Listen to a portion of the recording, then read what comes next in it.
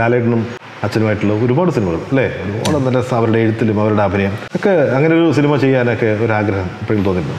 കുറേ നാളായിട്ട് അങ്ങനെ ഒരു കഥ എൻ്റെ മനസ്സിലുണ്ട്, അവർ രണ്ടുപേരും കൂടെ അഭിനയിക്കുന്ന ഒരു സിനിമയുടെ. ഈ സിനിമയിൽ പൃഥ്വിരാജിനെ വെച്ചൊരു പാട്ട് പഠിപ്പിച്ചിട്ടുണ്ട്. അതെ. അറ്റ് ദ സെയിം ടൈം നമ്മളിപ്പോൾ കുറുപ്പ് പോലൊരു സിനിമ വെച്ചിട്ടല്ല ഈ തിയേറ്റർ തുറന്ന സമയത്ത് നമ്മൾ മലയാള സിനിമ സ്റ്റാർട്ട് ചെയ്തതെങ്കിൽ ഓഡിയൻസ് വരാൻ പിന്നെയും താമസിക്കും. തട്ടത്തിൻ മറയത്ത് വായിച്ചിട്ട് എന്നോട് പറഞ്ഞൊരു കാര്യം ഉണ്ടായിരുന്നു. അതായത് ലാസ്റ്റ് സ്ക്രിപ്റ്റ് മൊത്തം അച്ഛന് വർക്കായി. ഞാൻ ആദ്യം എഴുതിയ സാധനം തന്നെ അച്ഛന് എന്നോടൊന്ന് നന്നായിട്ട് എഴുതിയിട്ടുണ്ട്. നീ നിന്റെ നാടിനെ, നമ്മുടെ നാടിനെ ശരിക്കും മനസ്സിലാക്കിയിട്ടുണ്ട്, ഇത്രയും നീ മനസ്സിലാക്കിയിട്ടുണ്ടെന്ന് എനിക്കറിയില്ലായിരുന്നു എന്നൊക്കെ പറഞ്ഞിട്ട് അച്ഛൻ അത് ഭയങ്കര. പക്ഷേ സിനിമ നമ്മുടെ ഷോൾഡറിൽ വരുന്ന സിനിമയാണെങ്കിൽ, ലീഡ് ക്യാരക്ടർ നമ്മളാ ചെയ്യുന്നതെങ്കിൽ ആ സിനിമയുടെ ഒരു ഉത്തരവാദിത്വം നമ്മുടെ മുകളിലുണ്ടാവും.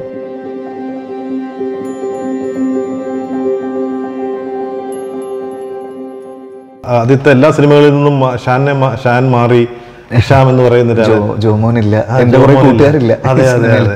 ശരിക്കും അത് അങ്ങനെ ഉണ്ടായതാണോ, സംഭവിച്ചു പോയതാണോ? അതിൻ്റെ കാര്യം എന്താണെന്ന് വെച്ചാൽ, ഷാൻ്റെ കേസിൽ അന്ന് ഷാൻ നമ്മുടെ തന്നെ സിനിമകൾ ഒരു 3 പടം ചെയ്യുന്നുണ്ടായിരുന്നു. നമ്മൾ ഹൃദയത്തിൻ്റെ കമ്പോസിങ് സ്റ്റാർട്ട് ചെയ്യുമ്പോൾ love action drama, Helen, Kunjeldho, ഇതെല്ലാം ഷാനായിരുന്നു. ഇതിൻ്റെ പുറത്ത് മിന്നൽ മുരളി, അവൻ്റെ മറ്റു പടങ്ങൾ, ഇതെല്ലാം ഉണ്ട്. ഷാൻ പാക്ഡ് ആണ്. അപ്പോൾ ആ സമയത്താണ് ഞാൻ ഷാൻ്റെ അടുത്ത് ചോദിച്ചത്, ഇതിൽ 9 പാട്ടുണ്ട്, നമുക്ക് ബാക്കി എല്ലാത്തിലും വർക്കുകളുണ്ട്, അപ്പോൾ ഇത് ഞാനിങ്ങനെ ഹിഷാമിനെ ഒന്ന്, അപ്പോൾ ഹിഷാമിനെ ഷാൻ്റെ ഒരു ബ്രദറിനെ പോലെ ഷാൻ കാണുന്ന ഒരു ആളുമാണ്. അപ്പോൾ അവൻ്റെ ഒരു സ്ട്രഗിൾസും കാര്യങ്ങളൊക്കെ നന്നായിട്ട് അറിയുന്നതാണ്. ഷാനാണ് അവനെ ഏറ്റവും കൂടുതൽ പാടിച്ചിട്ടുള്ളത്. അപ്പോൾ ഹിഷാമിന് ഒരു കറക്റ്റൊരു മ്യൂസിക്കലി അവൻ എന്ത് ചെയ്യാൻ പറ്റും എന്നുള്ളത് പ്രൂവ് ചെയ്യാനൊരു കറക്റ്റ് സിനിമയ്ക്ക് അവനും വെയിറ്റ് ചെയ്യും. അപ്പോൾ ഞാനത് പറഞ്ഞപ്പോൾ ഷാൻ എൻ്റെ അടുത്ത് പറഞ്ഞു, അങ്ങനെയാണെങ്കിൽ ഇതങ്ങനെ നടക്കട്ടെ, നീ അവൻ്റെ അടുത്ത് സംസാരിക്കുന്നത്. അങ്ങനെയാണ് ഹിഷാം അതിലേക്ക് വരുന്നത്. ജോൻ്റെ അടുത്ത് ആദ്യമേ ഞാൻ അങ്ങോട്ട് പറഞ്ഞു, ജോ, എനിക്ക് നിന്നെ ഷൂട്ടിന് മാത്രം കിട്ടിയിട്ട് കാര്യമില്ല, എനിക്കൊരു ഷൂട്ടിന് ഒരു 6 മാസം മുമ്പ് തൊട്ട് കൂടെ വേണം, നിൻ്റെ തിരക്കുകൾ വെച്ചിട്ട് നിനക്ക് എന്തായാലും അത് നടക്കൂല, അപ്പോൾ ഞാനിത് വേറൊരാളെ ആലോചിക്കട്ടെ എന്ന് ചോദിച്ചു. അപ്പോൾ അവനിങ്ങനെ, നമ്മളെല്ലാ പടങ്ങളും ഒരുമിച്ച് ചെയ്തുകൊണ്ട് അത് പറയുമ്പോൾ എനിക്കും കേൾക്കുമ്പോൾ അവർക്കും ഒരു വിഷമമുണ്ടാവും. പക്ഷെ അതിൻ്റെ സിറ്റുവേഷൻ അതാണ്. ജോന് ഭീകരമായിട്ടുള്ള തിരക്കുകളുണ്ട്. രോഹിത് ഷെട്ടിയുടെ പടങ്ങൾ, മറ്റു പടങ്ങൾ, ഹിന്ദിയിൽ അവിടെ പ്രൊഡക്ഷൻ, ഇവിടെ എല്ലാവരും ബിസിയാണ്. അപ്പം ഇതിൻ്റെ ഇടയിൽ ഷൂട്ടിന് മാത്രം അവൻ എങ്ങനെയെങ്കിലും സമയം ഉണ്ടാക്കി വരും. പക്ഷെ അങ്ങനെ ചെയ്യാൻ പറ്റുന്ന ഒരു സിനിമയല്ല ഇത്. ഇതിൽ ഒരുപാടധികം വർക്കുകൾ പ്രീയിൽ തന്നെ നടക്കണം. അത്രയധികം ലൊക്കേഷൻസും അത്രയധികം തീരുമാനങ്ങളും ഒക്കെ എടുക്കേണ്ട ഒരു സിനിമയാണ്. അപ്പോൾ അത് ഞാൻ പറഞ്ഞപ്പോൾ ജോനും മനസ്സിലായി. അങ്ങനെയാണ് ഞാൻ ഒരു പുതിയ ആള്, വിശ്വജിത്ത് എന്ന് പറയുന്ന അവൻ്റെ ഫസ്റ്റ് ഫിലിമാണ്. പക്ഷേ അവൻ ഇതിനു മുമ്പ് ആനന്ദൻ ഉണ്ടല്ലോ, പ്രേമത്തിൻ്റെയൊക്കെ ക്യാമറമാൻ ആനന്ദം, പ്രേമൊക്കെ ആനന്ദ ചെയ്ത്, ആനന്ദിൻ്റെ അസോസിയേറ്റ് ആയിരുന്നു. അപ്പോൾ എനിക്ക് വിശ്വനെ വർഷങ്ങളായിട്ട് അറിയാം. അപ്പോൾ അവൻ ഇത് ചെയ്ത് കഴിഞ്ഞാൽ അടിപൊളിയായിട്ട് വരും എന്നുള്ളൊരു പ്രതീക്ഷ ഉണ്ടായിരുന്നു. അങ്ങനെ ഞാൻ വിശ്വൻ്റെ അടുത്ത് സംസാരിച്ചു. അങ്ങനെയാണ് വരികയാണ്. പിന്നെ അതിൽ കോസ്റ്റ്യൂംസ് ദിവ്യ ജോർജ്, അവരെ ഞാൻ കുഞ്ഞൽദോൻ്റെ ലൊക്കേഷനിൽ വെച്ചിട്ടാണ് ദിവ്യനെ. അതിനു മുമ്പ് ഞാൻ പരിചയപ്പെട്ടിട്ടുണ്ട്. സ്വരൂപ് എന്ന് പറയുന്ന ക്യാമറാമാൻ്റെ, അരവിന്ദൻ്റെ അതിലുള്ള ക്യാമറാമാൻ്റെ വൈഫാണ്. അപ്പോൾ കുഞ്ഞൽദോയിൽ അവർ കോസ്റ്റ്യൂം ഡിസൈനറായിരുന്നു. അപ്പോൾ കുഞ്ഞൽദോയിൽ ദിവ്യ വർക്ക് ചെയ്യുന്ന എങ്ങനെയാണെന്ന് ഞാൻ കണ്ടിട്ടുണ്ട്. അപ്പോൾ ഞാൻ ദിവ്യയുടെ അടുത്ത് ചോദിച്ചു, നമുക്കിത് ചെയ്യാൻ പറ്റുമോ? എന്നിട്ട് ഞാൻ നറേറ്റൊക്കെ ചെയ്തു കൊടുത്തു. ആർട്ട് ഡയറക്ടറും എനിക്കൊരു പുതിയൊരാൾ, എക്സ്ക്ലൂസീവായിട്ട് നമുക്ക് കിട്ടുന്ന ഒരാൾ വേണമെന്നുണ്ടായിരുന്നു. അത്രയും വർക്കുകളുണ്ട്, ഒരു 12 കല്യാണമുണ്ട് ഈ സിനിമയിൽ. അപ്പോൾ അതൊക്കെ സെറ്റ് ചെയ്തെടുക്കുക എന്ന് പറയുന്നത് ഭയങ്കര, അതും കോവിഡിൻ്റെ ഒരു സിറ്റുവേഷനിലൊക്കെ ഇങ്ങനെ ഒരാളെ കിട്ടിയതുകൊണ്ടാണ് അത് പ്രോപ്പറായിട്ട് നടന്നത്. അപ്പോൾ അശ്വിനി എന്ന് പറയുന്നൊരു ആളാണ് ആർട്ട് ഡയറക്ടർ, പുതിയ ആളാണ്. അപ്പോൾ അശ്വിനി ഒരുപാട് സിനിമകൾ, ഇപ്പോൾ ഹിന്ദി ഫിലിംസും, ഹിന്ദി, തെലുഗു, മലയാളം, തമിഴ്, പല ഇൻഡസ്ട്രിയിലും വർക്ക് ചെയ്തിട്ടുള്ള ആളാണ്. അപ്പോൾ അതിൻ്റെ ഒരു എക്സ്പീരിയൻസും ഉണ്ട്. അങ്ങനെ കുറേ ആൾക്കാർ പുതിയ. ദർശന രാജേന്ദ്രന് വേണ്ടിയിട്ടൊരു ദർശന പാട്ട് വന്നതാണോ, അതോ അതിനകത്ത് എന്തെങ്കിലും ഒരു സസ്പെൻസ് ഉണ്ടോ? ദർശന ക്യാരക്ടറിന്റെ പേര് ദർശന എന്നുള്ള പേര് എനിക്ക് പണ്ടേ ഇഷ്ടമുള്ള പേരാണ്. പോലെ. അതെ, അത് മലർവാടിയിൽ ആക്ച്വലി സന്തോഷ് എന്ന് പറയുന്ന ആ ക്യാരക്ടറിന്റെ റിയാലിറ്റി ഷോ നടക്കുന്നില്ലേ, ആ റിയാലിറ്റി ഷോ ടെലികാസ്റ്റ് ചെയ്യുന്ന ടിവിക്ക് ഞാനൊന്ന് ദർശന ടി വി എന്നാണ് പേരിട്ട്. അപ്പോൾ എനിക്ക് പണ്ടേ ഇഷ്ടമുള്ള പേരാണത്. അപ്പോൾ ഈ ക്യാരക്ടറിന് ആദ്യമേ ഞാൻ ഈ പേര് ആലോചിച്ചിരുന്നു. അപ്പോൾ ഏറ്റവും സിമ്പിളായിട്ടുള്ള പേരുകൾ മെയിൻ ക്യാരക്ടേഴ്സിന് ഉണ്ടാവണമെന്ന് ഞാൻ എപ്പോഴും ആലോചിക്കാറുണ്ട്. അപ്പോൾ അരുൺ, നിത്യ, ദർശന ഈ പേരുകളൊക്കെ ആദ്യമേ മൈൻഡിലുണ്ടായിരുന്നു. ഇരുമ്പ് തിര എന്ന് പറയുന്ന ഒരു സിനിമ ഞാൻ കാണാൻ പോയി. അതിൽ വിശാലിൻ്റെ സിസ്റ്ററായിട്ട് ദർശന അഭിനയിച്ചിട്ടുണ്ട്. ഇത് മായനദിക്കൊക്കെ മുമ്പാണ്, ദർശനനെ നമ്മൾ അറിയുന്നതിന് മുമ്പാണ്. അപ്പോൾ അതിൽ ഒരു സീൻ കണ്ടപ്പോൾ എനിക്കിങ്ങനെ ഈ കുട്ടി നല്ല രസമായിട്ട് പെർഫോം ചെയ്യുന്നുണ്ടല്ലോ, ഇത് ആരാന്നൊക്കെ അറിയാൻ ഒരു താല്പര്യം ഉണ്ടായിരുന്നു. അപ്പോൾ ഞാൻ ഗൂഗിൾ ചെയ്തു കാസ്റ്റ് ആരൊക്കെയാണ്. അപ്പോൾ ഞാനിങ്ങനെ പേര് കണ്ടപ്പോൾ റോഷൻ്റെ ഒക്കെ ഫ്രണ്ടാണ്. അപ്പോൾ റോഷൻ്റെ കൂടെയുള്ള പിക്ചേഴ്സൊക്കെ ഉണ്ടോ, മലയാളിയാണോ, അത് ശരി എന്നൊക്കെ പറഞ്ഞിട്ട് അങ്ങനെ മൈൻഡിലുണ്ടായിരുന്നു.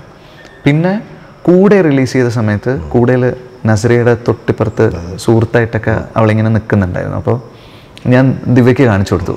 അപ്പോൾ കൂടുതൽ സൈഡിലൊക്കെയാണ് ദർശനനെ ഫോക്കസ് ചെയ്തിട്ടുള്ള ഷോട്ടുകളൊന്നുമല്ല. അപ്പോൾ നമ്മൾ ഫ്രെയിമൊക്കെ ഫ്രീസ് ചെയ്ത് ഞാനിങ്ങനെ ദിവ്യയ്ക്ക് കാണിച്ചു കൊടുക്കും, ദർശന എന്ന് പറയുന്ന ക്യാരക്ടറിന് എങ്ങനെ ഉണ്ടാവും, ഇവളുടെ പേരും ദർശന എന്നാണ്. അങ്ങനെ എന്നിട്ട് പിന്നെ 2019 ആണ് ഞാൻ ദർശനയുടെ അടുത്ത് പോയിട്ട് സ്ക്രിപ്റ്റ് പറയുന്നത്. അന്ന് പടങ്ങളൊന്നും വന്നിട്ടില്ല ദർശനയുടെ, മായനദി മാത്രമേ വന്നിട്ടുള്ളൂ. സിയുസൂണും അല്ലാത്ത പടങ്ങളൊന്നുമില്ല. അപ്പോൾ അങ്ങനെ ആദ്യം ഞാൻ ആക്ച്വലി കഥ പറയുന്നത് ദർശനയുടെ അടുത്താണ് ഫസ്റ്റ്. കാരണം അങ്ങനെ ഒരാളെ കിട്ടിക്കഴിഞ്ഞതിന് ശേഷമേ ഈ കോമ്പിനേഷൻ ഉണ്ടല്ലോ അത് കറക്റ്റായിട്ട് ഒരു സിനിമയുടെ കാസ്റ്റിങ്ങിൽ വർക്കാവണമല്ലോ. അപ്പോൾ ദർശന ഇപ്പുറത്തുണ്ടെങ്കിൽ പ്രണവ് ഇപ്പുറത്തുണ്ടെങ്കിൽ അടിപൊളിയായിരിക്കും, പ്രണവും കൂടെ ഉണ്ടെങ്കിൽ കല്യാണി വന്നാൽ അടിപൊളിയായിരിക്കും. ഒരാൾ മാറിക്കഴിഞ്ഞാൽ നമ്മൾ ആ കോമ്പിനേഷൻ വീണ്ടും ആലോചിക്കേണ്ടി വരും. അപ്പോൾ അതുകൊണ്ട് ഞാൻ ഫസ്റ്റ് പോയത് ദർശനയുടെ. വൈഫിനെ കൊണ്ടൊരു പാട്ടൊക്കെ പഠിപ്പിച്ചിട്ടുണ്ട് ഇതിൽ. അതാണ് അത് മനഃപൂർവ്വം ചെയ്താണ്. നല്ല പാടുന്ന ആളാണ്, നല്ല പാട്ടായിരിക്കുന്നു. അത് എങ്ങനെയാന്ന് വെച്ച് കഴിഞ്ഞാൽ ഇപ്പം ഞാൻ ഒരു പാട്ട് കമ്പോസ് ചെയ്തിട്ട് അവളൊരു പാട്ട് പാടിയിരുന്നു കഴിഞ്ഞ വർഷം. അപ്പോൾ അതിൻ്റെ പ്രോഗ്രാമിംഗ് ഒക്കെ ചെയ്തത് ഹിഷാമാണ്. അപ്പോൾ ഹിഷാമിന് ഇവിടെ വോയിസ് നന്നായിട്ട് അറിയാം. അപ്പം അങ്ങനെ ഈ പാട്ട് നമ്മൾ കമ്പോസ് ചെയ്ത സമയത്ത് ഞാനൊരു സിംഗറിൻ്റെ പേര് പറഞ്ഞു ഹിഷാമിൻ്റെ അടുത്ത്. അപ്പോൾ ഹിഷാമിൻ്റെ അടുത്ത് പറഞ്ഞു, ചേട്ടാ നമുക്കിങ്ങനെ ദിവ്യ ചേച്ചീനെ കൊണ്ടൊരു ഒന്ന് നോക്കിയാലോ. ഇപ്പം നമ്മൾ ആ സിംഗറിൻ്റെ അടുത്ത് പോയിട്ട് അവരിത് പാടിയിട്ട് നമുക്ക് കറക്റ്റ് അല്ല എന്ന് തോന്നിക്കഴിഞ്ഞാൽ അവരോട് നമുക്കൊന്നും പറയാൻ പറ്റില്ല. അത് നമുക്ക് കുറച്ചുകൂടെ പ്രയാസമാണ്. ദിവ്യ ചേച്ചി പാടിയിട്ട് ഓക്കെ അല്ലെങ്കിൽ നമുക്ക് ദിവ്യ ചേച്ചിയുടെ അടുത്ത് പറയാം, നമുക്ക് അവരുടെ ഓപ്ഷനിലേക്ക് പോകാം. അപ്പോൾ നമുക്കൊന്ന് ട്രൈ ചെയ്ത് നോക്കിയാലോ എന്ന് ചോദിച്ചു. അപ്പം ഞാൻ പറഞ്ഞു, ആടാ നിനക്ക് ട്രൈ ചെയ്യണേ, നീ ട്രൈ ചെയ്തോ എന്ന് പറഞ്ഞു. അങ്ങനെയാണ് ഓക്കെ ആയിരുന്നു. അപ്പോൾ തന്നെ അത് പെട്ടെന്ന് അങ്ങ് നടന്നു. അത് അങ്ങനെ റെക്കോർഡ് ചെയ്തത്. ശരിക്കും പഠിച്ചിട്ടുണ്ടോ, പാട്ട് പഠിച്ചിട്ടുണ്ടോ? ചെറുതിലൊക്കെ അവൾ ഇച്ചിരി പഠിച്ചിട്ടുണ്ട്. എനിക്കൊന്ന് പാട്ടായിരുന്നു തോന്നുന്നു നിങ്ങൾ തമ്മിലുള്ള ഒരു കോളേജിൽ ഞങ്ങൾ ഒരുമിച്ച് പാടിയിട്ട്. അതെ, കേട്ടിട്ടുണ്ട് ഒരുപാട്. അപ്പോൾ ആ പാട്ടാണ് ശരിക്കും നിങ്ങളെ തമ്മിൽ ബന്ധിപ്പിച്ചത്? ഞങ്ങളൊരു മ്യൂസിക് ക്ലബിൻ്റെ ഒക്കെ ഭാഗമായിരുന്നു. അങ്ങനെയാണ് പരിചയമാവുന്നതും അങ്ങനെയൊക്കെ. ശരി. അപ്പോൾ നമുക്ക് ഈ നമ്മുടെ എഴുത്ത വരുന്ന സമയത്ത് ഇപ്പം അച്ഛൻ്റെ സിനിമകളെ കുറിച്ച് എപ്പോഴും പറയാറുണ്ട്. മണ്ണിൻ്റെ മണമുള്ള സിനിമകൾ, ജീവിതവുമായി ബന്ധപ്പെട്ട കുറേ സിനിമകൾ, അങ്ങനെയൊക്കെയാണ്. പക്ഷേ അവരുടെ അനുഭവം, അവരുടെ ജീവിതാനുഭവങ്ങൾ അത്രയും ഉണ്ടായിരുന്നു, തീവ്രമായ ജീവിതാനുഭവങ്ങളുള്ളവരായിരുന്നു. പക്ഷേ പിന്നെ വിനീത് സംബന്ധിച്ചുള്ള അത്തരം അനുഭവങ്ങളുടെ ഇതിലൊന്നും കടന്നു പോകാൻ പാകപ്പെടുകയോ അല്ലെങ്കിൽ അതിനുള്ള അവസരങ്ങൾ ഉണ്ടായിട്ടില്ല. അതൊരു എഴുത്തിൽ വലിയ ഒരു ബേർഡനാണോ? അത് ശരിക്കും അതൊരു നമുക്ക് അത്തരം കാര്യങ്ങൾ എഴുതാനായിട്ട് ഒരുപാട് ലിമിറ്റേഷൻ അത് ഉണ്ടാക്കുന്നുണ്ടോ? നമുക്ക് അങ്ങനെയുള്ള അനുഭവങ്ങളില്ലെങ്കിൽ അങ്ങനെയുള്ള അനുഭവങ്ങളുള്ള ആളുകളെ നമ്മൾ അറിയാൻ ശ്രമിക്കുക, ഒരുപാട് വായിക്കാൻ ശ്രമിക്കുക. പിന്നെ ഈവൻ TV സീരീസ് ഉണ്ടല്ലോ, സിനിമ കാണുമ്പോൾ നമ്മളൊരു 2 മണിക്കൂറിൽ ആ സിനിമ കാണും. അതിൽ നമ്മൾ കാണണം എന്ന് അതിൻ്റെ സംവിധായകനും എഴുത്തുകാരനും തീരുമാനിക്കുന്നത് മാത്രമേ നമുക്ക് കാണാൻ പറ്റുള്ളൂ. പക്ഷേ ഈ സീരീസിൻ്റെ ഒരു ഗുണം നോവൽ വായിക്കുന്ന പോലെയാണെന്ന് എനിക്ക് തോന്നിയിട്ടുണ്ട്. ഒരു ക്യാരക്ടറിൻ്റെ സഞ്ചാരം മുഴുവൻ അവരിങ്ങനെ വരച്ച് കാണിക്കുമല്ലോ, അതൊരു 4-5 വർഷം നീളുമല്ലോ. അപ്പോൾ ഒരു നോവൽ ഒരു ക്യാപ്സ്യൂൾ രൂപത്തിൽ കിട്ടുന്ന പോലെയാണ് TV സീരീസ് എന്ന് എനിക്ക് പലപ്പോഴും തോന്നിയിട്ടുണ്ട്. അപ്പോൾ അങ്ങനെയുള്ള കാഴ്ചകൾ നമ്മളെ കുറേ ഹെൽപ്പ് ചെയ്യും. വായനയാണ് ഏറ്റവും കൂടുതൽ ഹെൽപ്പ് ചെയ്യുക. വായിക്കും തോറും നമുക്ക് കൂടുതൽ ആളുകളെ ആഴത്തിൽ അറിയാൻ പറ്റുന്ന പോലെയൊക്കെ തോന്നും. അപ്പോൾ അത്തരം പ്രശ്നങ്ങൾ ഉണ്ടായിട്ടില്ല എന്നർത്ഥം, എഴുത്തിൽ അത് വലിയ ബാധിച്ചിട്ടില്ല എന്നർത്ഥം. ഞാൻ ആലോചിക്കുന്ന കഥകളിൽ അത് എനിക്ക് എഴുതാൻ തുടങ്ങുന്നതിന് മുമ്പുള്ളൊരു സിറ്റുവേഷൻ ഉണ്ടല്ലോ, അതായത് ആവശ്യത്തിനുള്ള മെറ്റീരിയൽ ആയോ, ഈ സിനിമയ്ക്ക് ഞാൻ പ്രിപ്പയർഡ് ആണോ, ഇത് എഴുതാൻ ഞാൻ പ്രിപ്പയർഡ് ആണോ, അതിനാണ് ഏറ്റവും കൂടുതൽ സമയം എടുക്കുന്നത്. ഒരു കോൺഫിഡൻസ് വരിക എന്ന് പറയുമല്ലോ. എനിക്ക് ഇപ്പോൾ ഹൃദയം 2017 തൊട്ട് എൻ്റെ മൈൻഡിലുണ്ട്. എനിക്കൊരു 2019 ഇനിയൊന്ന് എഴുതി നോക്കാമെന്നുള്ളൊരു കോൺഫിഡൻസ് വരുന്നത്. അപ്പോൾ കോൺഫിഡൻസ് അല്ല, ഒന്ന് ട്രൈ ചെയ്യാന്നുള്ളൊരു ഒരു മാനസികാവസ്ഥയിലേക്ക് എത്തുന്നത്. അപ്പോൾ അതാണ് ഏറ്റവും പ്രയാസം. എഴുത്ത് പെട്ടെന്ന് നടന്നിട്ടുണ്ട്. ശരി. ഒരു പക്ഷേ എപ്പോഴെങ്കിലും നമ്മളിങ്ങനെ തടഞ്ഞു നിൽക്കുമ്പോൾ അച്ഛൻ്റെ അടുത്ത് കൊണ്ടുപോയി ഒന്ന് കാണിച്ചേക്കാം എന്ന് തോന്നിയിട്ടുണ്ട്? മലർവാടി ഉണ്ടല്ലേ? മലർവാടി അങ്ങനെ ആദ്യത്തെ ഡ്രാഫ്റ്റൊക്കെ വായിച്ചിട്ട് എൻ്റെ അടുത്ത് ഒന്നും ശരിയായിട്ടില്ല എന്ന് പറഞ്ഞു ഫസ്റ്റ്. അങ്ങനെ അതൊരു 7 പ്രാവശ്യം ഞാൻ എഴുതിയിട്ടുണ്ട്. വടക്കൻ സെൽഫി ഇതുപോലെ സെക്കൻഡ് ഹാഫ് അച്ഛനെ വായിച്ചിട്ട് ഒട്ടും ഇഷ്ടമായില്ല. എന്നിട്ടാണ് പിന്നെ ഞാൻ മാറ്റാക്കെ ഫുള്ള്. അത് ഇഷ്ടമായില്ല എന്ന് പറയുമ്പോൾ നമുക്ക് തോന്നിയത് കൺവിൻസിങ് ആയിട്ട് തോന്നിയത് ആ ഇഷ്ടമല്ല എന്ന് പറയുന്നത്. ഇപ്പം മലർവാടിയുടെ സമയത്ത് അച്ഛൻ ഈ ശരിയായിട്ടില്ല എന്നൊക്കെ പറയുമ്പോൾ നമ്മളങ്ങ് തകർന്നു പോകും. ഒരു ദയാദക്ഷിണ പറയുന്നല്ലേ? അങ്ങനെയാണ് പറയേണ്ടത് ആക്ച്വലി. ആ പ്രായത്തിലും പിന്നെ ആദ്യത്തെ സിനിമ ആദ്യം എഴുതുന്ന സാധനം നമ്മളത് ഓസ്കർ അവാർഡ് കിട്ടുന്ന സാധനമാണെന്നുള്ളതാണ് നമ്മുടെ ഉള്ളിലുള്ള ധാരണ. അതങ്ങനെ അല്ല എന്നൊരാൾ പറയുമ്പോഴാണ് നമ്മൾ റിയാലിറ്റിയിലേക്ക് വരിക. അപ്പോൾ മലർവാടിയുടെ സമയത്ത് എനിക്കത് ഭയങ്കര ഫീൽ ചെയ്തിരുന്നു. ഫീൽ ചെയ്തിട്ട് കാര്യമല്ല, പക്ഷെ ഭയങ്കരമായിട്ട് ഫീൽ ചെയ്തിരുന്നു. പക്ഷേ ആദ്യം വായിച്ചിട്ട് അങ്ങനെ തന്നെ പറഞ്ഞു, ഒന്നും ശരിയായിട്ടില്ല എന്ന് പറഞ്ഞു. പക്ഷെ സെൽഫിയൊക്കെ ചെയ്യുന്ന സമയമാകുമ്പോഴേക്കും ഓക്കെ ഞാൻ ആലോചിക്കുന്നത് ഓക്കെ ഇത് സെക്കൻഡ് ഹാഫ് ഒട്ടും ശരിയായിട്ടില്ല, അപ്പോൾ പിന്നെ എന്താണ് ഇതിൽ ചെയ്യാൻ പറ്റുക? ഞാൻ ഇമ്മീഡിയറ്റ് നമ്മൾ ചോദിക്കുന്ന ചോദ്യം അതാണ്, അച്ഛാ അപ്പോൾ അച്ഛൻ എന്താ തോന്നുന്നത്, ഇതിലെന്താ ചെയ്യാൻ പറ്റുക എന്ന് പറയുമ്പോൾ അച്ഛന് തോന്നിയിട്ടുള്ള കാര്യങ്ങൾ പറയും. അങ്ങനെ ഡിസ്കസ് ചെയ്യാനുള്ള ഒരു ഇതിലേക്ക് മാറി. അപ്പോൾ അങ്ങനെയൊക്കെ ഒരു വഴിവെട്ടലൊക്കെ തന്നിട്ടുണ്ട്, നമുക്ക് വഴിവെട്ടി തരാറുണ്ട് അല്ലേ, സുഗമമാക്കാറുണ്ട്. അപ്പം ഇതിൽ ഹൃദയത്തിന് വേണ്ടിയിട്ട് പോയില്ല? ഇല്ല, ഹൃദയവും ജേക്കബിൻ്റെ സ്വർഗരാജ്യം അച്ഛൻ വായിച്ചിട്ടില്ല. ജേക്കബിൻ്റെ സ്വർഗരാജ്യം എനിക്ക് ആക്ച്വലി അച്ഛൻ വായിക്കണം എന്ന് ആഗ്രഹം ഉണ്ടായിരുന്നു. പക്ഷേ ഞാനതിൻ്റെ സെക്കൻഡ് ഹാഫ് തിരുത്തിക്കൊണ്ടിരുന്നു ഷൂട്ട് വരെ, അപ്പോൾ എനിക്ക് കൊടുക്കാൻ പറ്റിയില്ല. ഹൃദയം ഞാൻ എല്ലാവർക്കും ഹൃദയം നറേറ്റ് ചെയ്ത് കൊടുക്കുക ചെയ്തിട്ടുള്ള. ഹൃദയം ഞാൻ പറഞ്ഞാലേ ആളുകൾക്ക് മനസ്സിലാവുള്ളൂ എന്ന് എനിക്ക് ഉള്ളിൽ എപ്പോഴും തോന്നിയിട്ടുണ്ട്. കാരണം അത് മ്യൂസിക്കലി പ്ലേസ്ഡ് ആണ് കുറേ സാധനങ്ങൾ. അപ്പോൾ പിന്നെ അതിൻ്റെ ഡീറ്റെയിൽ എങ്ങനെയാണ് നമ്മൾ എടുക്കാൻ പോകുന്നത്, അതെങ്ങനെയാണ് വായിക്കേണ്ടത് എന്നുള്ളത് ഞാൻ വായിച്ച് കേൾപ്പിക്കുമ്പോഴേ ആൾക്കാർക്ക് അത് പിടികിട്ടുള്ളൂ എന്ന് എനിക്ക് എപ്പോഴും തോന്നിയിട്ടുണ്ട്. അപ്പോൾ അച്ഛൻ്റെ അടുത്ത് നറേറ്റ് ചെയ്യാൻ എനിക്ക് ധൈര്യമില്ല. ഇപ്പോഴും ഉണ്ട് പിന്നെ. അപ്പോൾ ഇത് വായിക്കാൻ കൊടുത്തു കഴിഞ്ഞാൽ മിക്കവാറും ഒന്നും ശരിയായിട്ടില്ല എന്ന് പറയാൻ ചാൻസ് ഉണ്ടെന്ന് തോന്നിയതുകൊണ്ട്. അച്ഛനോട് ഈ കലഹം ഉണ്ടാകാറുണ്ടോ? ഇത് പറയുമ്പോൾ അങ്ങനെ ഒരു നിങ്ങൾ കൗണ്ടറിന്റെ ഒക്കെ ഭയങ്കര ആൾക്കാരാണ് കേട്ടിട്ടുണ്ട്. അപ്പോൾ ഇത് പറയുമ്പോൾ അങ്ങനെ പറയാറുണ്ടോ? ഇല്ല, അച്ഛൻ വെറുതെ ഒന്നും പറയില്ല. അച്ഛന് ഒരു അഭിപ്രായം ഉണ്ടെങ്കിൽ മാത്രമേ അത് ശക്തമായിട്ട് പറയും. അപ്പോൾ തട്ടത്തിൻ മറയത്ത് വായിച്ചിട്ട് എന്നോട് പറഞ്ഞൊരു കാര്യം ഉണ്ടായിരുന്നു. അതായത് ലാസ്റ്റ് സ്ക്രിപ്റ്റ് മൊത്തം അച്ഛന് വർക്കായി. ഞാൻ ആദ്യം എഴുതിയ സാധനം തന്നെ അച്ഛന് എന്നോടൊന്ന് നന്നായിട്ട് എഴുതിയിട്ടുണ്ട്. നീ നമ്മുടെ നാടിനെ ശരിക്കും മനസ്സിലാക്കിയിട്ടുണ്ട്, ഇത്രയും നീ മനസ്സിലാക്കിയിട്ടുണ്ടെന്ന് എനിക്കറിയില്ലായിരുന്നു എന്നൊക്കെ പറഞ്ഞിട്ട് അച്ഛൻ അത് അതൊരു കാര്യം പറഞ്ഞു. പിന്നെ എൻ്റെ അടുത്ത് പറഞ്ഞു, അതിൽ വിനോദ് ഐഷയുടെ ഒരു സഹോദരി ഉണ്ടല്ലോ മെഹ്റു എന്ന് പറയുന്ന, അപർണ ചെയ്ത ക്യാരക്ടർ. അപ്പോൾ ആ ക്യാരക്ടറിൻ്റെ അടുത്ത് അവൾ നാട്ടിൽ നിന്ന് പോവാന്ന് പറയുന്ന സമയത്ത് അവൻ പറയുന്നുണ്ട്, അങ്ങനെ എന്നെ ഇട്ടേച്ച് പോകാൻ പറ്റുമോ അവൾക്ക്, അങ്ങനെ മറക്കാൻ പറ്റുമോ എല്ലാം എന്ന് ഞാനൊരു വാക്ക് എഴുതിയിട്ടുണ്ടായിരുന്നു. അപ്പോൾ ഫുള്ള് വായിച്ചിട്ട് എൻ്റെ അടുത്ത് പറഞ്ഞു, ഇത്രാമത്തെ സീനിൽ നീ ഇങ്ങനെ ഒരു വാക്ക് എഴുതിയിട്ടുണ്ട്, അങ്ങനെ മറക്കാൻ പറ്റുമോ എല്ലാം, ആ എല്ലാം അവിടെ നിന്ന് എടുത്ത് കളയണം എന്ന് പറഞ്ഞു. കാരണം എല്ലാം എന്ന് പറയാനുള്ള അത്രയും ഗാഢമായിട്ടുള്ളൊരു റിലേഷൻഷിപ്പ് അവർ തമ്മിൽ ഉണ്ടായിട്ടില്ല. അവർ തമ്മിൽ കാണുന്നത് പോലും അപൂർവമാണ്. അവർ തമ്മിലൊരു ഭയങ്കര ഒരു പ്രണയം അവരുടെ ഉള്ളിലുണ്ട്. അങ്ങനെ എല്ലാം മറക്കാൻ പറ്റുമെന്ന് പറയാനുള്ളതിന് മാത്രം ഇൻസിഡൻസ് ഒന്നും അവരുടെ ലൈഫിൽ നടന്നിട്ടില്ല. അപ്പോൾ എല്ലാം എന്നുള്ളത് കട്ട് ചെയ്യണമെന്ന് പറഞ്ഞു. അത് പറഞ്ഞപ്പോൾ തന്നെ എനിക്ക് മനസ്സിലായി. അപ്പം അങ്ങനെയുള്ള ചില കാര്യങ്ങൾ വളരെ ശ്രദ്ധയാണല്ലേ, വളരെ ചെറിയ കാര്യങ്ങളാണെന്നുണ്ടെങ്കിലും അത്. അതെ, ഈ പറഞ്ഞ ലാലേട്ടനും അച്ഛനുമായിട്ടുള്ള ഒരുപാട് സിനിമകൾ അല്ലേ, ഒരുപാട് നല്ല അവരുടെ എഴുത്തിലും അവരുടെ അഭിനയം ഒക്കെ, അങ്ങനെ ഒരു സിനിമ ചെയ്യാനൊക്കെ ഒരാഗ്രഹം ഇപ്പോഴും തോന്നുന്നു. കുറേ നാളായിട്ട് അങ്ങനെ ഒരു കഥ എൻ്റെ മനസ്സിലുണ്ട്, അവർ രണ്ടുപേരും കൂടെ അഭിനയിക്കുന്ന ഒരു സിനിമയുടെ. പക്ഷേ കഥയുണ്ട്, അതിനൊരു ക്ലൈമാക്സ് ഉണ്ട്. അവിടെ ഇവിടെയും ചെറിയ ചെറിയ ഇൻസിഡൻസ് എന്തൊക്കെയാണ് സംഭവിക്കാൻ സാധ്യതയുള്ളത് അതിനെ പറ്റിയിട്ടൊരു ധാരണയുണ്ട്. പക്ഷെ അത് മാത്രം പോരാ. അത് ഇപ്പൊ ചില കഥകളുണ്ടല്ലോ, അത് ഒന്ന് ഇരുന്നിരുന്ന് മൂക്കണം. അത് എപ്പോ മൂക്കും എന്നുള്ളത് എനിക്ക് അറിഞ്ഞു. ഉണ്ട്. കുറച്ച് നാളായിട്ട് അതിന്റെ ഒരു ഐഡിയ എൻ്റെ അച്ഛനോട് പറഞ്ഞിട്ടുണ്ടോ അത് അങ്ങനെ ഒരു സംഭവം? ഞാനിങ്ങനെ ഒരു സിനിമ ആലോചിക്കുന്നുണ്ട് എന്നുള്ളത് സൂചിപ്പിച്ചിട്ടുണ്ട്. പക്ഷെ കഥയോ കാര്യങ്ങളോ ഒന്നും പറഞ്ഞിട്ടില്ല. അത് പറയാനുള്ള കോൺഫിഡൻസിലേക്ക് ഞാൻ ആയിട്ടുമില്ല. അടുത്ത സിനിമയായിരിക്കും അത് എന്നുള്ളതും എനിക്കറിയില്ല. എന്തായാലും വൈകാതെ നടക്കട്ടെ, 2022 അല്ലെങ്കിൽ 2023 നടക്കട്ടെ, വലിയൊരു പ്രൊജക്റ്റായിട്ട് മാറട്ടെ അല്ലേ? അവരുടെ പഴയ കാലത്തെ ആൾക്കാർ തന്നെയാണോ തിരിച്ചു വരാൻ പോകുന്നത്? അങ്ങനെ ഉണ്ടെങ്കിൽ തന്നെ അങ്ങനെ മനസ്സിൽ അങ്ങനെയൊക്കെയാണോ?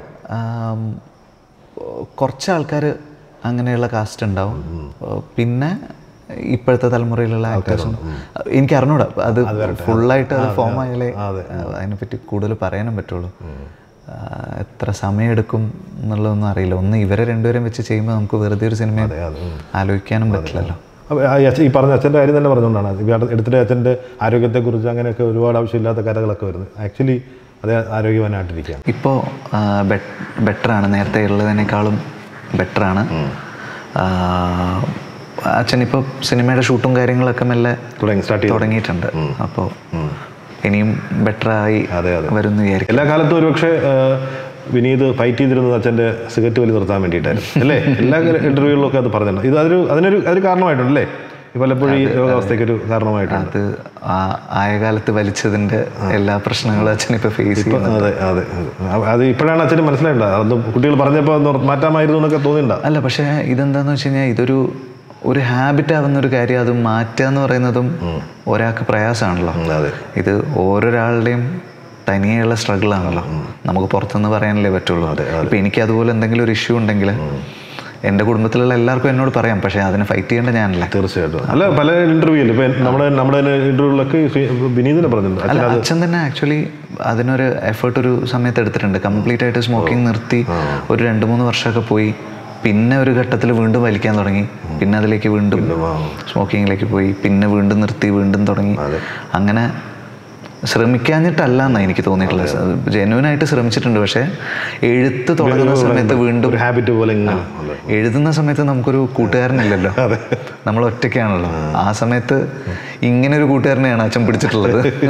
ശരിക്കും പിന്നെ വിനീതിൻ്റെ ആ സമയത്തുള്ള കൂട്ടുകാരനായിരിക്കും എഴുത്ത് സമയത്ത്? എനിക്ക് പാട്ടാണ്. പാട്ട് കേട്ടോണ്ടേയിരിക്കും. ഞാൻ പാട്ട്. ഏത് പാട്ടുകളാണ്? പഴയ പാട്ടുകൾ? അത് ഓരോ സിനിമ എഴുതുന്ന സമയത്ത് ഹൃദയം എഴുതിയ സമയത്ത് ഏറ്റവും കൂടുതൽ കേട്ട പാട്ട് ഏതായിരുന്നു? ഹൃദയം എഴുതിയ സമയത്ത് ഈ തൂവാനത്തുമ്പിയുള്ള BGM ഞാൻ കേട്ടോണ്ടിരിക്കുകയായിരുന്നു. പിന്നെ പവിഴം പോൽ, പവിഴാതരം പോൽ, പിന്നെ ഒരു ഹേ ലിറ്റിൽ ബ്രൂസർ എന്ന് പറഞ്ഞിട്ടൊരു ഒരു ട്രാക്ക് ഉണ്ട്, ഒരു ഇംഗ്ലീഷ് ട്രാക്ക്. ഒന്ന് മൂളിയാൽ മതി, അത് കേട്ടിട്ടില്ല, അതുകൊണ്ടാണ്. അല്ല, ഞാനൊന്നും പാടിയ ശരിയാവില്ല, ഞാൻ പാടിയത് ഭംഗിയാവില്ല, അതുകൊണ്ടാണ്. അങ്ങനെ കുറച്ച് പാട്ടുകളുണ്ട്. അത് ഇങ്ങനെ ഓരോ സിറ്റുവേഷൻ വരുമ്പോൾ. പിന്നെ ഹിഷാം ചെയ്തിട്ടുള്ള ഒരു ആൽബം ഉണ്ട്, കഥം ബഡാന്ന് പറഞ്ഞിട്ട്. അതിൽ കുറച്ച് പാട്ടുകളുണ്ട്, അതിങ്ങനെ കേൾക്കും. ബോറടിക്കാൻ തുടങ്ങുമ്പോഴായിരിക്കും പോയി പാട്ട് കേൾക്കുന്നത്, അങ്ങനെയാണോ? അല്ല, എഴുതുന്നതിന് തൊട്ട് മുമ്പ് ഞാൻ എപ്പോഴും റിഫ്രഷ് ചെയ്യും. ആ ഒരു എഴുതാൻ പോകുന്ന സീനിൻ്റെ മൂഡുമായിട്ട് ബന്ധപ്പെട്ടിട്ടുള്ള പാട്ടുകൾ ഒരു 1/4 മണിക്കൂർ നിന്ന് കേൾക്കും. അപ്പം നമ്മൾ എവിടെയാണെങ്കിലും നമുക്ക് ആ ഒരു മാനസികാവസ്ഥയിലേക്ക് എത്താൻ പറ്റും. നമ്മൾ ഇരിക്കുന്ന സ്ഥലവും ചുറ്റുപാടും അതൊക്കെ മറന്നിട്ട് ഫോൺ ഓഫ് ചെയ്ത് വെക്കുക, പാട്ടുകൾ കേൾക്കുക, മൈൻഡ് അങ്ങ് ക്ലിയർ ആവും. പിന്നെ നമ്മൾ ഇരിക്കുന്ന സമയത്ത് നമ്മുടെ റിലേഷൻഷിപ്പ് എന്ന് പറയുന്നത് നമ്മുടെ ക്യാരക്ടേഴ്സുമായിട്ട് മാത്രമേ ഉണ്ടാവുള്ളൂ. ശരിക്കും ധ്യാനം പോലെ അല്ലേ? ധ്യാനാവസ്ഥ എന്നൊക്കെ പറയാവുന്ന അല്ലേ? ഞാൻ ധ്യാനം ചെയ്തിട്ടില്ല. എനിക്കറിയാവുന്ന ധ്യാനം ഇതാണ്. അങ്ങനെ വരും, അപ്പോഴത്തേക്ക് നല്ല മുട്ടിലേക്ക് വരില്ലേ? എങ്ങനെയായാലും വന്നാൽ മതി, നമ്മുടെ ആഗ്രഹം പോലെ വന്നാൽ മതിയല്ലോ. എഴുത്തിൻ്റെ സമയത്ത് 2 കാര്യമുള്ളൂ, നല്ല ഫുഡ് അടിക്കുക, അത് കഴിഞ്ഞ് കഴിഞ്ഞാൽ വേറൊന്നും ആലോചിക്കാണ്ടിരുന്ന് എഴുതുക. അപ്പോൾ ആ ഫുഡ് കഴിച്ചതിൻ്റെ ഒരു ഇത് കാണാൻ. ശരിക്കും ഈ ഭയങ്കര സംഗീതജ്ഞനല്ലെങ്കിൽ അത്യാവശ്യം നന്നായിട്ട് പാടുന്ന ഒരാളാണ് അല്ലേ? എന്തെങ്കിലും സ്വപ്നമുണ്ടോ സംഗീതവുമായി ബന്ധപ്പെട്ട് എന്തെങ്കിലും ചെയ്യണം, ഒരു കാര്യങ്ങൾ എന്തെങ്കിലും ചെയ്യണം? എനിക്ക് ഇപ്പോൾ ഇൻഡിപെൻഡൻ്റ് ആയിട്ട് ഞാൻ ആൽബംസ് ഒന്നും കുറേ കാലമായിട്ട് ചെയ്തിട്ടില്ല. അപ്പോൾ ഒരു ഭയങ്കര എന്താ പറയുക, നടക്കുമെന്നൊന്നും അതിനു വേണ്ടിയിട്ട് ഭയങ്കര ഒരു എഫേർട്ട് എടുക്കേണ്ടി വരും. അതുകൊണ്ട് അറിയില്ല.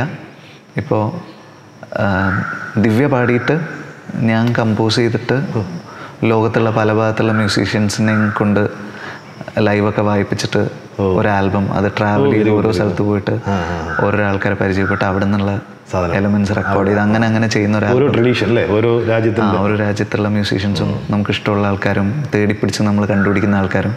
അതൊരു രസമുള്ളൊരു യാത്രയായിരിക്കും. കുറേ കാര്യങ്ങൾ പഠിക്കാനും പറ്റും. അപ്പോൾ പിന്നെ നമുക്ക് ഇഷ്ടമുള്ള രീതിയിലുള്ള ഒരു സൗണ്ട് ട്രാക്ക് ഉണ്ടാക്കാൻ പറ്റും. ഒരു തരത്തിലുള്ള മോണിറ്ററി ആസ്പിറേഷൻസും വെച്ചോണ്ടല്ല, സാമ്പത്തികമായിട്ടേ അല്ല ഞാൻ ആലോചിക്കുന്നത്.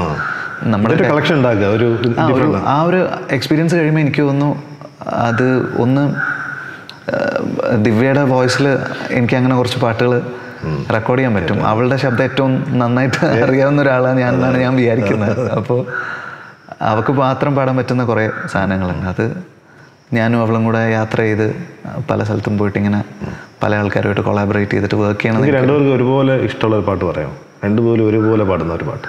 ആരാധിക. ആ പാട്ട് അവർക്ക് ഭയങ്കര ഇഷ്ടമാണ്, എനിക്ക് ഭയങ്കര ഇഷ്ടമുള്ള പാട്ട്. ഈ പറഞ്ഞ പോലെ ഈ എല്ലാവരും എസ്റ്റാബ്ലിഷ്ഡ് ഡയറക്ടേഴ്സ് തന്നെ ഇപ്പോൾ ഒരുപാട് പേര് പിന്നെ ആക്ടിങ്ങിലേക്ക് വരികയാണ്. അപ്പോൾ അവരോട് ചോദിച്ചാൽ പറയും ഏറ്റവും നല്ല പണി ആക്ടിങ് ആണ്, ഒരു ടെൻഷനും ഇല്ല എന്ന് പറയും. ഇത്രയും വിനീതിൻ്റെ അനുഭവം അങ്ങനെ തന്നെയാണ്. ആക്ടിങ് ആക്ച്വലി നമ്മൾ ക്യാരക്ടർ റോൾസാണ് ചെയ്യുന്നതെങ്കിൽ നമുക്ക് ആക്ടിങ് ഭയങ്കര സുഖമുള്ള പരിപാടിയാണെന്ന് എനിക്ക് തോന്നിയിട്ടുണ്ട്. പക്ഷേ സിനിമ നമ്മുടെ ഷോൾഡറിൽ വരുന്ന സിനിമയാണെങ്കിൽ, ലീഡ് ക്യാരക്ടർ നമ്മളാണ് ചെയ്യുന്നതെങ്കിൽ ആ സിനിമയുടെ ഒരു ഉത്തരവാദിത്വം നമ്മുടെ മുകളിലുണ്ടാവും. എന്നാൽ ആ സിനിമയുടെ ക്രിയേറ്റീവ് സൈഡിൽ നമുക്ക് ഒരു കാര്യങ്ങളും ചെയ്യാനും പറ്റില്ല. ആ സിനിമയുടെ ഫേറ്റ് നമുക്ക് ഡിസൈഡ് ചെയ്യാൻ പറ്റില്ല. എന്നാൽ അത് പരാജയപ്പെട്ട് കഴിഞ്ഞാൽ അതിൻ്റെ റെസ്പോൺസിബിലിറ്റി മൊത്തം നമ്മൾ എടുക്കേണ്ടി വരും. അതൊരു പ്രത്യേക പൊസിഷനാണ്. ഈ ആക്ടേഴ്സ് ലീഡ് ചെയ്യുന്ന ആൾക്കാർ ഫേസ് ചെയ്യുന്ന ഏറ്റവും വലിയ ഡിഫിക്കൽട്ടി അതായിരിക്കും എന്നാണ് എനിക്ക് തോന്നുന്നത്. അഭിനയിക്കുക എന്നുള്ളതിനേക്കാളും ഒരു സിനിമയുടെ ഉത്തരവാദിത്തം ഏറ്റെടുക്കേണ്ടി വരിക. അറ്റ് ദ സെയിം ടൈം ആ സിനിമയായിട്ട് ബന്ധപ്പെട്ടിട്ടുള്ള ക്രിയേറ്റീവായിട്ടുള്ള കാര്യങ്ങളൊന്നും ഇടപെടാൻ പറ്റാതിരിക്കുകയും, ഒരു സംവിധായകൻ്റെ സ്വാതന്ത്ര്യത്തിൻ്റെ മുകളിൽ നമുക്ക് ഒരിക്കലും ഒന്നും പറയാൻ പറ്റില്ലല്ലോ. അപ്പോൾ സംവിധായകൻ്റെ കലയാണല്ലോ അത്, അതങ്ങനെ ആയിരിക്കണം. അപ്പോൾ അതിന് അതിൻ്റേതായിട്ടുള്ള ഒരു റിസ്ക് ഉണ്ട്. അതൊരു ഭയങ്കര സ്ട്രെസ്സുള്ള ഒരു ജോലി തന്നെയാണ്. എനിക്ക് പക്ഷേ ആക്ട് ചെയ്യുമ്പോഴുള്ള എൻ്റെ ഏറ്റവും വലിയ ഒരു ടേക്ക് അവേ എന്ന് പറയുന്നത്, എനിക്ക് ഒരുപാട് ഡയറക്ടേഴ്സിൻ്റെ കൂടെ വർക്ക് ചെയ്യാം. ഞാൻ ഓരോ പടം കഴിയുമ്പോഴും കുറേ സംവിധായകരുടെ കൂടെ വർക്ക് ചെയ്യാനുള്ള ചാൻസ് കിട്ടില്ല. അതും പുതിയ ആൾക്കാരാണ്, കുറേ ആൾക്കാർ. അവരുടെ ഐഡിയാസ് വേറെയാണ്, അവർ സെറ്റ് ഹാൻഡിൽ ചെയ്യുന്നത് വേറെ രീതിയിലാണ്, അവർ ഷോർട്സ് കൺസീവ് ചെയ്യുന്നത് വേറെ രീതിയിലാണ്. അപ്പോൾ ഒരു പടത്തിൽ നിന്ന് അടുത്ത പടത്തിലേക്ക് ഞാൻ സ്വിച്ച് ചെയ്യുന്നതിൻ്റെ ഇടയിൽ ഒരുപാട് പഠനം നടക്കും. അപ്പോൾ എനിക്കത് ഭയങ്കര ഗുണമാണ്. ആ രീതിയിൽ ഞാൻ സംവിധാനം ചെയ്യുന്ന സിനിമകളുടെ ഇടയിലുള്ള സിനിമകൾ വർക്ക് ചെയ്യുന്നതിന് ഞാൻ ഒരുപാട് കാര്യങ്ങൾ പഠിച്ചിട്ടുണ്ട് മറ്റ് സംവിധായകരുടെ അടുത്ത് നിന്ന്. ഇപ്പോൾ തണ്ണീർമത്തൻ ദിനങ്ങളൊക്കെ വർക്ക് ചെയ്യുമ്പോൾ കുട്ടികളുടെ കൂടെ അവരെങ്ങനെ വർക്ക് ചെയ്യുന്നു, അവരെങ്ങനെ ഇൻസ്പയർ ചെയ്ത് പെർഫോം ചെയ്യിക്കുന്നു എന്നുള്ളതൊക്കെ എനിക്ക് ഭയങ്കര ഇങ്ങനെ നമുക്കും ചെയ്യാമല്ലോ. കുഞ്ഞിരാമായണത്തിൽ ബേസിലിൻ്റെ കൂടെ വർക്ക് ചെയ്യുമ്പോൾ എങ്ങനെ അവൻ ക്രൂവിനെ ഹാൻഡിൽ ചെയ്യുന്നു. ബേസിൽ എൻ്റെ ഐഡിയ ആയിരുന്നു, പക്ഷെ ഞാൻ ബേസിലിൻ്റെ അടുത്ത് നിന്ന് കണ്ടുപിടിച്ച കുറേ കാര്യങ്ങളുണ്ട്. ഒരു മൊത്തം ഒരു വലിയ ക്രൗഡിനെയൊക്കെ വെച്ച് ഷൂട്ട് ചെയ്യുന്ന സമയത്ത് ആ ക്രൗഡിനെ മൊത്തം നമ്മുടെ കൂടെ എങ്ങനെ നിർത്താം എന്നുള്ളതൊക്കെ ബേസിക്ക് കൃത്യമായിട്ടൊരു അതവൻ അങ്ങനെ ആലോചിച്ച് പ്ലാൻ ചെയ്തിട്ടുമല്ല ചെയ്യുന്നത്, അവനത് ആസ്വദിച്ച് അങ്ങ് ചെയ്യാണ്. അവരെല്ലാവരും അവൻ്റെ കൂടെ നിൽക്കും. അങ്ങനെയുള്ള കുറേ പല ഡയറക്ടേഴ്സിനും അങ്ങനെ പല കാര്യങ്ങൾ നമ്മൾ പഠിക്കാം. അതെ. പിന്നെ ഈ കുഞ്ഞൽദോല് അസോസിയേറ്റ് ആയിട്ടൊക്കെ നിന്നതൊക്കെ കേൾക്കുന്നുണ്ട്. അതെ. ഞാൻ ഒരു പടവും ഇതുവരെ അസിസ്റ്റ് ചെയ്യാണ്ട് ഡയറക്റ്റ് ചെയ്യാമെന്നാണല്ലോ. അപ്പൊ എനിക്ക് അതൊരു ചാൻസ് ആയിരുന്നു, പുറകിൽ നിന്നിട്ട് സംവിധാനം കുറ്റം പറയാൻ കിട്ടുന്ന. അതൊരു നല്ല പടമായിരിക്കും അല്ലേ കുഞ്ഞൽദോ? കുഞ്ഞൽദോ നമുക്ക് എല്ലാവർക്കും ഭയങ്കര ഹാർട്ട് ഫെൽറ്റ് ആയിട്ടുള്ളൊരു, ഈ പറഞ്ഞ എല്ലാ സൗഹൃദം എല്ലാ ആൾക്കാരും ഉണ്ടല്ലോ. അതെ. അത് ആൾക്കാർക്ക് കുറേ ചിരിക്കാനും ഒരു ചെറിയ നൊമ്പരവും ഒക്കെയുള്ള ഒരു സുഖമുള്ള സിനിമയായിരിക്കും. ഒരു മനസ്സ് നിറഞ്ഞ ആൾക്കാർക്ക് ഇറങ്ങിപ്പോകാൻ പറ്റുന്ന ഒരു സിനിമയായിരിക്കും എന്നാണ് ഞങ്ങൾ വിശ്വസിക്കുന്നത്. അതെ. ഒരു പക്ഷേ ഈ പറഞ്ഞ പോലെയാണ്, ഈ ഇത്രയും ഈ ഒരു ചെറിയ റിസ്ക് ഉണ്ടെന്ന് പറഞ്ഞു ആക്ടിങ്ങിന്. പക്ഷേ എൻജോയ് ചെയ്യുന്നത് ഒരു ആക്ടർ നിലയിലാണ്, ഒരു ഡയറക്ടർ നിലയിലാണ്. രണ്ടും രണ്ട് തരത്തിലുള്ള. ചില പടങ്ങൾ നമ്മൾ അഭിനയിക്കുന്ന സമയത്ത് ഞാൻ ഭയങ്കരമായിട്ട് എൻജോയ് ചെയ്തിട്ടുണ്ട്. ഇപ്പോൾ തണ്ണീർമത്തൻ ദിനങ്ങൾ ഫസ്റ്റ് ഡേ എനിക്ക് ഭയങ്കര ബുദ്ധിമുട്ടായിരുന്നു. അത്രയും ഓവർ ദ ടോപ്പായിട്ട് ഞാൻ മനോഹരത്തിൻ്റെ ലൊക്കേഷനിൽ നിന്നാണ് അങ്ങോട്ടേക്ക് ചെല്ലുന്നത്. എനിക്കൊരു എത്തും പിടിയും കിട്ടുന്നില്ല. മനോഹരത്തിൽ ഭയങ്കര സോഫ്റ്റ് ആയിട്ടുള്ള ആളും അടുത്ത ദിവസം ഞാൻ പോയിട്ട് പുര പൊളിച്ചുകൊണ്ടിരിക്കുകയാണ്. അപ്പോൾ എനിക്കത് ആദ്യത്തെ ദിവസം അത് കിട്ടാൻ ഭയങ്കര പ്രയാസമുണ്ടായിരുന്നു. പക്ഷേ രണ്ടാമത്തെ ദിവസം തൊട്ട് ലാസ്റ്റ് ഡേ വരെ ഞാൻ ഭയങ്കര എൻജോയ് ചെയ്തിട്ടാണ്. കാരണം എന്തും ചെയ്യാനുള്ള സ്വാതന്ത്ര്യം ഉണ്ടായിരുന്നു. അത് വട്ടായതുണ്ട്. അപ്പോൾ ഇത് തണ്ണീർമത്തം ഭയങ്കര രസമായിരുന്നു. മനോഹരം ഞാൻ രസമായിട്ട് ഇന്ദ്രൻ ചേട്ടനും ബേസിലുമായിട്ടുള്ള കോമ്പിനേഷനൊക്കെ ഞാൻ ഭയങ്കര ആസ്വദിച്ച ഇതാണ്. പക്ഷേ ഡയറക്റ്റ് ചെയ്യുമ്പോൾ നമുക്ക് കിട്ടുന്ന ഒരു സന്തോഷവും നമുക്ക് കിട്ടുന്ന ഒരു ഹാപ്പിനെസ്സും ഒന്നും വേറെ ഒന്നും ചെയ്ത് കഴിഞ്ഞാൽ കിട്ടില്ല. അത് നമ്മുടെ മുമ്പിൽ നമ്മളിലൂടെ ഒരു സാധനം ഇങ്ങനെ ക്രിയേറ്റായി വരികയാണല്ലോ. ഒരുപാട് ആളുകൾ ഇതിനകത്തേക്ക് വരുന്നു, പല ആളുകളുടെ ഐഡിയാസ് ഇതിനകത്തേക്ക് വരുന്നു. നമ്മൾ കൺസീവ് ചെയ്തൊരു സാധനത്തിൽ നിന്ന് അത് ഇവോൾവ് ചെയ്ത് മാറി ഇങ്ങനെ വികസിച്ച് വരുന്നു. ആ പ്രോസസ്സ് മൊത്തം നമുക്ക് കാണാൻ പറ്റില്ലേ. അപ്പോൾ വേറൊരാൾ പ്രസവിച്ച ഒരു കുട്ടീനെ കാണാൻ പോയി കഴിഞ്ഞാൽ നമുക്ക് സന്തോഷം ഉണ്ടാവും, നമ്മുടെ കുടുംബത്തിലുള്ള കുട്ടിയാണെങ്കിൽ. ഇത് നമ്മുടെ സ്വന്തം കുറച്ചും കൂടി കൂടും. അതെ അതെ, എല്ലാ ഘട്ടത്തിലും നമുക്കറിയാലോ, നമ്മളതിൻ്റെ പെയിനും ഒക്കെ കണ്ടിട്ടുള്ളതാണല്ലോ. അപ്പം അതൊരു ഭയങ്കര വ്യത്യാസമാണ് ശരിക്കും. ഇപ്പോൾ ഇത് തിയേറ്ററിൽ ഇറങ്ങിയിട്ട് വരുമ്പോഴത്തേക്കാണ് നമ്മളപ്പോൾ പൂർണ്ണമാവുന്നത്, ആൾക്കാരുടെ പ്രതികരണമോടെ കിട്ടുമ്പോഴത്തേക്ക് അല്ലേ? അതെ, ഗംഭീരമാണല്ലോ ഈ ഹൃദയത്തിന് ശേഷം ഒരു പടം ആലോചിക്കുന്നുണ്ടോ? ഇപ്പോൾ ഒന്നുമില്ല. ഇല്ല. അടുത്ത നടനായിരിക്കുമോ സംവിധായകനാണ്? ഞാൻ കമ്മിറ്റ് ചെയ്തിട്ടുള്ള കുറച്ച് സിനിമകളുണ്ട്. ഈ ലോക്ക്ഡൗൺ കാലത്തൊക്കെ കേട്ട കുറെ കഥകൾ അവരും ഇങ്ങനെ ഹൃദയം കഴിഞ്ഞിട്ട് ചെയ്യാന്നൊക്കെ പറഞ്ഞിട്ട് അവരും വെയിറ്റ് ചെയ്തുകൊണ്ടിരിക്കുക. അപ്പോൾ ആ പടം ആദ്യമായിട്ടായിരിക്കും ചെയ്യുന്നത്. അഭിനവ് സുന്ദർ നായകൻ്റെ, അത് ഗോദയുടെയും ആനന്ദത്തിൻ്റെ ഒക്കെ എഡിറ്ററാണ്. അപ്പോൾ അവൻ ഫസ്റ്റ് ടൈം ഡയറക്റ്റ് ചെയ്യുന്ന പടം. മുകുന്ദൻ ഉണ്ണി അസോസിയേറ്റ്സ് പടത്തിൻ്റെ പേര്, വക്കീലായിട്ടാണ്. അപ്പോൾ അതാണ് ആദ്യത്തെ സിനിമ. പിന്നെ RJ മാത്തുക്കുട്ടി സംവിധാനം ചെയ്യുന്ന രണ്ടാമത്തെ പടം അതിലുണ്ട്. പിന്നെ കുറച്ച് പടങ്ങളുണ്ട്. അതായിരിക്കും അടുത്ത വർഷം. ഈ വർഷം അടുത്ത വർഷത്തെ മൊത്തം അപ്പം ആക്ടിങ് ആയിരിക്കും. അതെ, ഞാൻ വെയിറ്റ് ചെയ്യുന്നൊരു സിനിമ ഉണ്ട് അടുത്ത വർഷം. അത് എനിക്ക് പറയാനുള്ളൊരു ആയിട്ടില്ല. അതിന്റെ സംവിധായകനും എല്ലാവരും പറയാം. അല്ല, ഞങ്ങൾക്ക് വേണ്ടിയിട്ട് ഞാൻ ആഗ്രഹിച്ച ഒരു ടീമിന്റെ കൂടെയും ഞാൻ അടുത്ത വർഷം. ഇന്നത്തെ പുതിയ തലമുറയിലെ ആളാണോ? ആണ്. അദ്ദേഹം ഒരുപാട് സിനിമകൾ ചെയ്ത് മതി അശ്വനയത്തിൽ ചോദിക്കുന്നവർ ചോദിക്കല്ലേ സുരേഷ്? സസ്പെൻസ് ഒന്നും പിടിച്ചു കഴിഞ്ഞാൽ എളുപ്പമായിരിക്കും. അല്ല, അത് അവരുടെ സൈഡിൽ നിന്ന് അവർ അനൗൺസ് ചെയ്ത്, പക്ഷെ എന്നാലും വളരെ പ്രതീക്ഷയോടെ അല്ലേ? അതെ. പക്ഷെ ഇന്നത്തെ നമ്മുടെ സിനിമ ഒരുപാട് മാറിയില്ലേ? മലയാള സിനിമ ഒരുപാട് പഴയ രൂപത്തിൽ നിന്നൊക്കെ ഒരുപാട് മാറി അല്ലേ? അതെ, അത് മാറണമല്ലോ ശരിക്കും. ഓഡിയൻസ് കൂടുതൽ ഡിമാൻഡിങ് ആയല്ലോ. അതെ, കാരണം പണ്ടത്തെ പോലെ താരങ്ങൾ നിർബന്ധമില്ല, കഥകൾക്ക് വളരെ പ്രാമുഖ്യം വരുന്നു. രണ്ട് രീതിയിലുണ്ട് സുരേഷ്. താരങ്ങൾ ഉണ്ടെങ്കിൽ നമുക്ക് കിട്ടുന്ന, നമ്മളൊരു വലിയ ബഡ്ജറ്റിലുള്ള സിനിമയൊക്കെ താരങ്ങളില്ലാണ്ട് നമുക്ക് ഇന്നും ആലോചിക്കാൻ പറ്റില്ല. അതിൻ്റെ ഒരു വയബിലിറ്റി ഫാക്ടർ ഉണ്ടല്ലോ.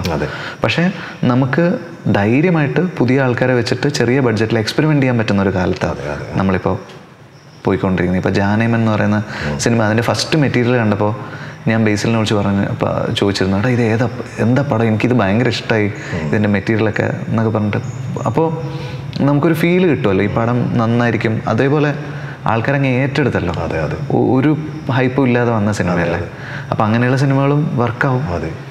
പണ്ട് ആ ഒരു ഭയമായിരുന്നു അവർക്ക് ഇത് ചെയ്യാൻ, നമുക്ക് നടക്കുമോ. അറ്റ് ദ സെയിം ടൈം നമ്മളിപ്പോൾ കുറുപ്പ് പോലൊരു സിനിമ വെച്ചിട്ടല്ല ഈ തിയേറ്റർ തുറന്ന സമയത്ത് നമ്മൾ മലയാള സിനിമ സ്റ്റാർട്ട് ചെയ്തതെങ്കിൽ ഓഡിയൻസ് വരാൻ പിന്നെയും താമസിക്കും. ഇപ്പോൾ കുറുപ്പിന് ചെയ്യാൻ പറ്റിയൊരു വലിയൊരു കാര്യം അതാണ്. 84 തൊട്ട് ആളുകൾ കേൾക്കുന്ന പേരാണ്. അപ്പോൾ ഇപ്പോൾ അദ്ദേഹത്തിന് അയാളെ പറ്റിയിട്ടൊരു സിനിമ വരുമ്പോൾ അതെങ്ങനെയായിരിക്കും എന്ന് അറിയാനുള്ള ക്യൂരിയോസിറ്റി കൊണ്ടാണ് ഫാമിലി അടക്കം തിയേറ്ററിലേക്ക് വന്നത്. അങ്ങനെ ഒരു സിനിമ അപ്പോൾ വന്നില്ലായിരുന്നെങ്കിൽ നമുക്കതൊരു മിസ്സായ. ഈ പറഞ്ഞ പോലെ കുറുപ്പിന്റെ പിന്നാലെ കാവൽ, അതിനുശേഷം അങ്ങനെ. അതാണ് ബിഗ് ഫിലിംസ് വരുമ്പോഴുള്ള ഗുണം ഇതാണ്, ഒരു വലിയൊരു ശതമാനം ഓഡിയൻസ് തിയേറ്ററിലേക്ക് വരും. നമ്മൾ ആ OTT-യിൽ ഇരുന്ന ആൾക്കാരെ, അല്ലെങ്കിൽ വീട്ടിൽ ഒളിക്കുന്ന ആൾക്കാരെ തിയേറ്ററിലേക്ക് വരും. അപ്പോൾ മോഹൻലാലിന്റെ മകൻ പ്രണവ് അല്ലേ വെച്ച് സിനിമ ചെയ്തു. അപ്പോൾ ഇനി ദുൽഖറിനെ വെച്ച്, മമ്മൂട്ടിയുടെ മകൻ ദുൽഖറിനെ വെച്ച് സിനിമ ചെയ്യണം. അല്ല, അതാണ് എല്ലാവരുടെയും മക്കളെ വെച്ച് സിനിമ ചെയ്യാന്നുള്ളത് എൻ്റെ പ്ലാനല്ല. എനിക്ക് എൻ്റെ കഥയ്ക്ക് യോജിച്ച ആളുകളെ ഞാൻ തേടിപ്പോയതാണ്. ഞാൻ ഒരിക്കലും നേരത്തെ പറഞ്ഞല്ലോ. എനിക്ക് പക്ഷേ അപ്പുവിൻ്റെ ഫീച്ചേഴ്സ് ഉണ്ടല്ലോ, ലാലങ്ങളുടെ മകനായതുകൊണ്ടല്ല, ആ ഫീച്ചേഴ്സ് അവനുള്ളത് എനിക്കൊരു ഭയങ്കര ക്യാച്ചായിരുന്നു. അവൻ്റെ കണ്ണും അവൻ്റെ കവളും അവൻ്റെ ചിരിയും അത് എനിക്ക് ഇഷ്ടപ്പെട്ടിട്ടാണ് ഞാൻ അവൻ ഈ റോളിൽ വന്നാൽ നന്നായിരിക്കും എന്നെനിക്ക് തോന്നിയത്. കാരണം ആളുകൾ ഇത്രയും നേരം കണ്ടുകൊണ്ടിരിക്കുന്ന ഒരു ചാം ഉള്ള ഒരാളായിരിക്കണം. അപ്പോൾ അതിന് ഓഫ് കോഴ്സ് അല്ലാതെ ഒരു സ്റ്റാറിൻ്റെ മകൻ എന്നുള്ള രീതിയിലല്ല ഞാൻ പോയിട്ട്. അല്ല, സ്വാഭാവികമായിട്ടും പ്രേക്ഷകർക്ക് ഉണ്ടാവാവുന്ന ഒരു സംശയം ഞാൻ ചോദിച്ചതേ. അങ്ങനെയുള്ള കഥകൾ വരട്ടെ. ദുൽഖറുമായിട്ട് നമ്മളെപ്പോഴും സംസാരിക്കാറുണ്ട്. ഒരു പടം നമ്മൾ ഇങ്ങനെ ഓൾമോസ്റ്റ് പ്ലാൻ ചെയ്തിട്ട് അത് നടക്കാണ്ട് പോയതാണ്. പക്ഷേ ഫ്യൂച്ചറിൽ എന്തായാലും അങ്ങനെ ഒരു സിനിമ ചെയ്യാനായിട്ട് നമ്മൾ ഡിസ്കസ് ചെയ്യുന്നത്. ഞാൻ ആദ്യം ഒരു സിനിമ ഡയറക്റ്റ് ചെയ്യാൻ വേണ്ടിയിട്ട് ഞാൻ കഥ ചെന്ന് പറയുന്നത് ദുൽഖറിൻ്റെ അടുത്താണ്. അന്ന് ദുൽഖറും സിനിമയിൽ വന്നിട്ടില്ല, ഞാനും പടം ഡയറക്റ്റ് ചെയ്തിട്ടില്ല. അപ്പോൾ അന്ന് ഞാൻ മലർവാടിക്ക് മുമ്പ് ഞാനൊരു സ്ക്രിപ്റ്റ് ദുൽഖറിൻ്റെ അടുത്ത് ചെന്ന് പറഞ്ഞു. ദുൽഖറിന് അതിൻ്റെ ഫസ്റ്റ് ഹാഫ് ഇഷ്ടപ്പെട്ടു, സെക്കൻഡ് ഹാഫ് എന്നോട് റീവർക്ക് ചെയ്യാൻ പറഞ്ഞു. ഞാനത് കഴിഞ്ഞിട്ട് അച്ഛൻ്റെ അടുത്ത് പറഞ്ഞു. അച്ഛൻ അത് കാട്ടുകളയാൻ പറഞ്ഞു. അങ്ങനെ അത് കുഴിച്ചു മൂടിയിട്ടാണ് അതിന്റെ മലർവാടി എഴുതുന്നത്. തട്ടിക്കെട്ട് വരണം. അതെ, അന്ന് ദുൽഖർ അത് പ്രൊഡ്യൂസ് ചെയ്തിരുന്നെങ്കിൽ ദുൽഖർ ചിലപ്പോൾ കടപ്പെട്ടു പോയത്. സംഭവിക്കാറുണ്ട്. നന്നായി. അതെ, ഞങ്ങൾ ആ സമയം തൊട്ട് പല സ്റ്റേജിലായിട്ട് സിനിമകൾ സംസാരിച്ചിട്ടുണ്ട്, പക്ഷെ മെറ്റീരിയലൈസ് ആയിട്ടില്ല. അതല്ലേ. അപ്പം ആലോചന, ചോദ്യം മോശമല്ല, ആദ്യം തുടക്കം അവിടെയാണ്. അതെ അതെ. അപ്പോൾ ഇതേപോലെ ഒരുപാട് ആൾക്കാരിലെ എനിക്ക് തോന്നുന്നു കുടുംബത്തിൽ 2 പേരായി. വിനീതിൻ്റെ കുടുംബത്തിലാണ് 2 കുട്ടികൾ. അവർ എങ്ങനെയുണ്ട്, കലാവാസന, പാട്ട് എന്തെങ്കിലും ഒക്കെ ഉള്ളവരാണോ? കുഞ്ഞുങ്ങളാണ്? അതൊന്നും അറിയാനുള്ളൊരു ഇതായിട്ടില്ല. മൂത്താക്ക് 4 വയസ്സുണ്ട്. അവന് പാട്ടുകൾ ഭയങ്കര ഇഷ്ടമാണ്. അതായത് ഈ പ്രായത്തിലുള്ള കുട്ടികളൊക്കെ കാർട്ടൂൺസ് അല്ലേ കണ്ടുകൊണ്ടിരിക്കുന്നത്, അവൻ പാട്ടുകളാണ് കാണുന്നത്. അപ്പോൾ ഫുള്ള് അവന് ഈ പ്രായത്തിൽ തന്നെ അവൻ്റെ ഫേവറേറ്റ് ബാൻഡ്സ് ഒക്കെ ഉണ്ട്. അപ്പോൾ അവരുടെ പാട്ടുകളാണ് അവൻ കൂടുതൽ കേട്ടോണ്ടിരിക്കുന്നത്. ഒരു സ്പെസിഫിക് ആയിട്ടുള്ള ടേസ്റ്റ് ഒക്കെ ഇങ്ങനെ കാണുന്നുണ്ട്. ഇളയാള് മോള് ഫുഡടിയാണ്. അവർക്ക് ഒരു ബന്ധമില്ലാതെ വേറെ താല്പര്യങ്ങളൊന്നും ഞാൻ ഇതുവരെ കണ്ടിട്ടില്ല. അവളുടെ മുമ്പിൽ വെച്ച് നമുക്കൊരു ഭക്ഷണം കഴിക്കാൻ പറ്റില്ല, അവളുടെ അടുത്ത് കഴിച്ചു കളയും. ഇളയാളുടെ പേര് ഷനായ. ഷനായ പാട്ടിന്റെ ഇതാണോ? അത് എന്താ ഷനായ എന്ന് പറഞ്ഞാൽ സൂര്യന്റെ ആദ്യത്തെ കിരണം. അതാണ് അതിന്റെ അർത്ഥം. അത് മോന്റെ പേരും അത് തന്നെ, വിഹാൻ, സൂര്യന്റെ ആദ്യത്തെ കിരണം. അതെങ്ങനെ അത് കണ്ടുപിടിച്ച് കൊണ്ടുവന്നത്? അത് മോളുടെ പേര് ദിവ്യ കണ്ടുപിടിച്ചത്, മോന്റെ പേര് ഞാൻ കണ്ടുപിടിച്ചത്. അപ്പൊ ഇതിന്റെ പര്യായം കണ്ടുപിടിച്ചോണ്ട് പോയായിരുന്നു. സംസ്കൃതത്തിലുള്ള എന്തെങ്കിലും ഒരു പേര് വേണമെന്നുണ്ടായിരുന്നു. അച്ഛൻ ഈ പേരും പറഞ്ഞ എന്തെങ്കിലും വഴക്ക് പറഞ്ഞു ദൂരെ കളഞ്ഞോ? ഇല്ല, ഇഷ്ടപ്പെട്ടു. അച്ഛന്റെ മക്കളുടെ പേര് അച്ഛനല്ലേ ഇട്ടത്, എന്റെ കുട്ടികളുടെ പേര് ഞാനല്ലേ ഇട്ടത്. ആ സാധനം എനിക്ക് പഴയ ഹോക്കി പ്ലെയറിന്റെ പേര് ഇട്ടത്. അതെ, വിനീത് കുമാർ. ധ്യാന്റെയും ഹോക്കി പ്ലെയറിന്റെ ധ്യാൻ ചന്ദ്. അതെ, 2 ഹോക്കി പ്ലേയേഴ്സിന്റെ പേരാണ് ഞങ്ങൾക്ക് കിട്ടത്. എന്നിട്ട് അച്ഛൻ ഹോക്കി സ്റ്റിക്ക് പിടിക്കുന്ന പോലെ ഇതുവരെ സ്റ്റിക്ക് പിടിക്കുന്ന പോലെ ഞാൻ കണ്ടിട്ടില്ല. അച്ഛന് ഇഷ്ടമായിരുന്നു ഹോക്കി, ഇഷ്ടമായിരുന്നു അല്ലേ? എനിക്ക് തോന്നുന്നു ആ സമയത്ത് അച്ഛന് ഭയങ്കര ഇഷ്ടമായിരുന്നു.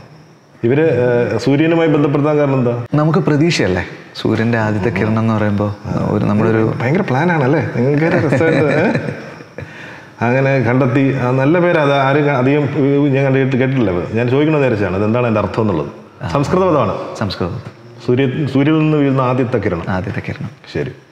ഒരാള് പക്ഷെ എനിക്ക് തോന്നുന്നു 2 കൂടെ മിക്സ്ഡാണ്, ബ്ലെൻഡാണ്. കാരണം പിന്നെ വിനീത് എഴുതാൻ നേരത്തല്ലേ പാട്ട് കേൾക്കുന്നത്, അല്ലെങ്കിൽ ഫുഡ് കഴിക്കുന്നല്ലേ പറഞ്ഞ്. രണ്ടുപേരുണ്ട്, ഒരാൾ പാട്ട് പാടുന്നു, ഒരാൾ ഫുഡ് കഴിക്കുന്നു. അത് ശരിയാണല്ലോ, തിരിഞ്ഞു കൊത്തുകയാണല്ലേ. അതെ, ഒരു ആക്രമണം പോലെ. അവസാനമായിട്ട് ഒരു ചോദ്യം കൂടി. കാരണം വെച്ചാൽ ഈ സിനിമയിൽ പൃഥ്വിരാജിനെ വെച്ചൊരു പാട്ട് പഠിപ്പിച്ചിട്ടുണ്ട്. അതെ അതെ, ഞങ്ങളാരും കേട്ടിട്ടില്ല. ആ 2 വരിയെങ്കിലും പാടിയില്ലെങ്കിൽ ആൾക്കാർ വല്ലതൊക്കെ പറയും. അല്ല, അത് റിലീസ് ആവുന്നവരെ എനിക്ക് പാടാനുള്ള. എന്നാ റിലീസ് ആവുക? അത് ജനുവരിയിലായിരിക്കും. അപ്പൊ അതിന് മുമ്പ് ഇത് നമ്മൾ ടെലികാസ്റ്റ് ചെയ്യുന്നത് കൊണ്ട് അല്ലേ? ഞങ്ങൾക്ക് വേണ്ടിയിട്ട് ഒരു എക്സ്ക്ലൂസീവ് ആണ്. ശരിക്കും ചാനലിന് വേണ്ടിയിട്ട് എക്സ്ക്ലൂസീവ് തരാമായിരുന്നു. ആദ്യം രാജു പാടിയിട്ട് തന്നെ ആൾക്കാർ കേൾക്കട്ടെ. ഗംഭീരമായിട്ട് പാടിയോ അതറിയിട്ട്? രാജുവിന്റെ കാര്യം എന്താന്ന് വെച്ച് കഴിഞ്ഞാല്, വന്നു 1 മണിക്കൂറിൽ പാട്ട് പാടി ആള് പോയി. ഒരു സിംഗർ പാടുന്ന പോലെ തന്നെ പാടിയിട്ട് പോയി. അത് ഭയങ്കര ഇന്റലിജന്റ് ആണ്.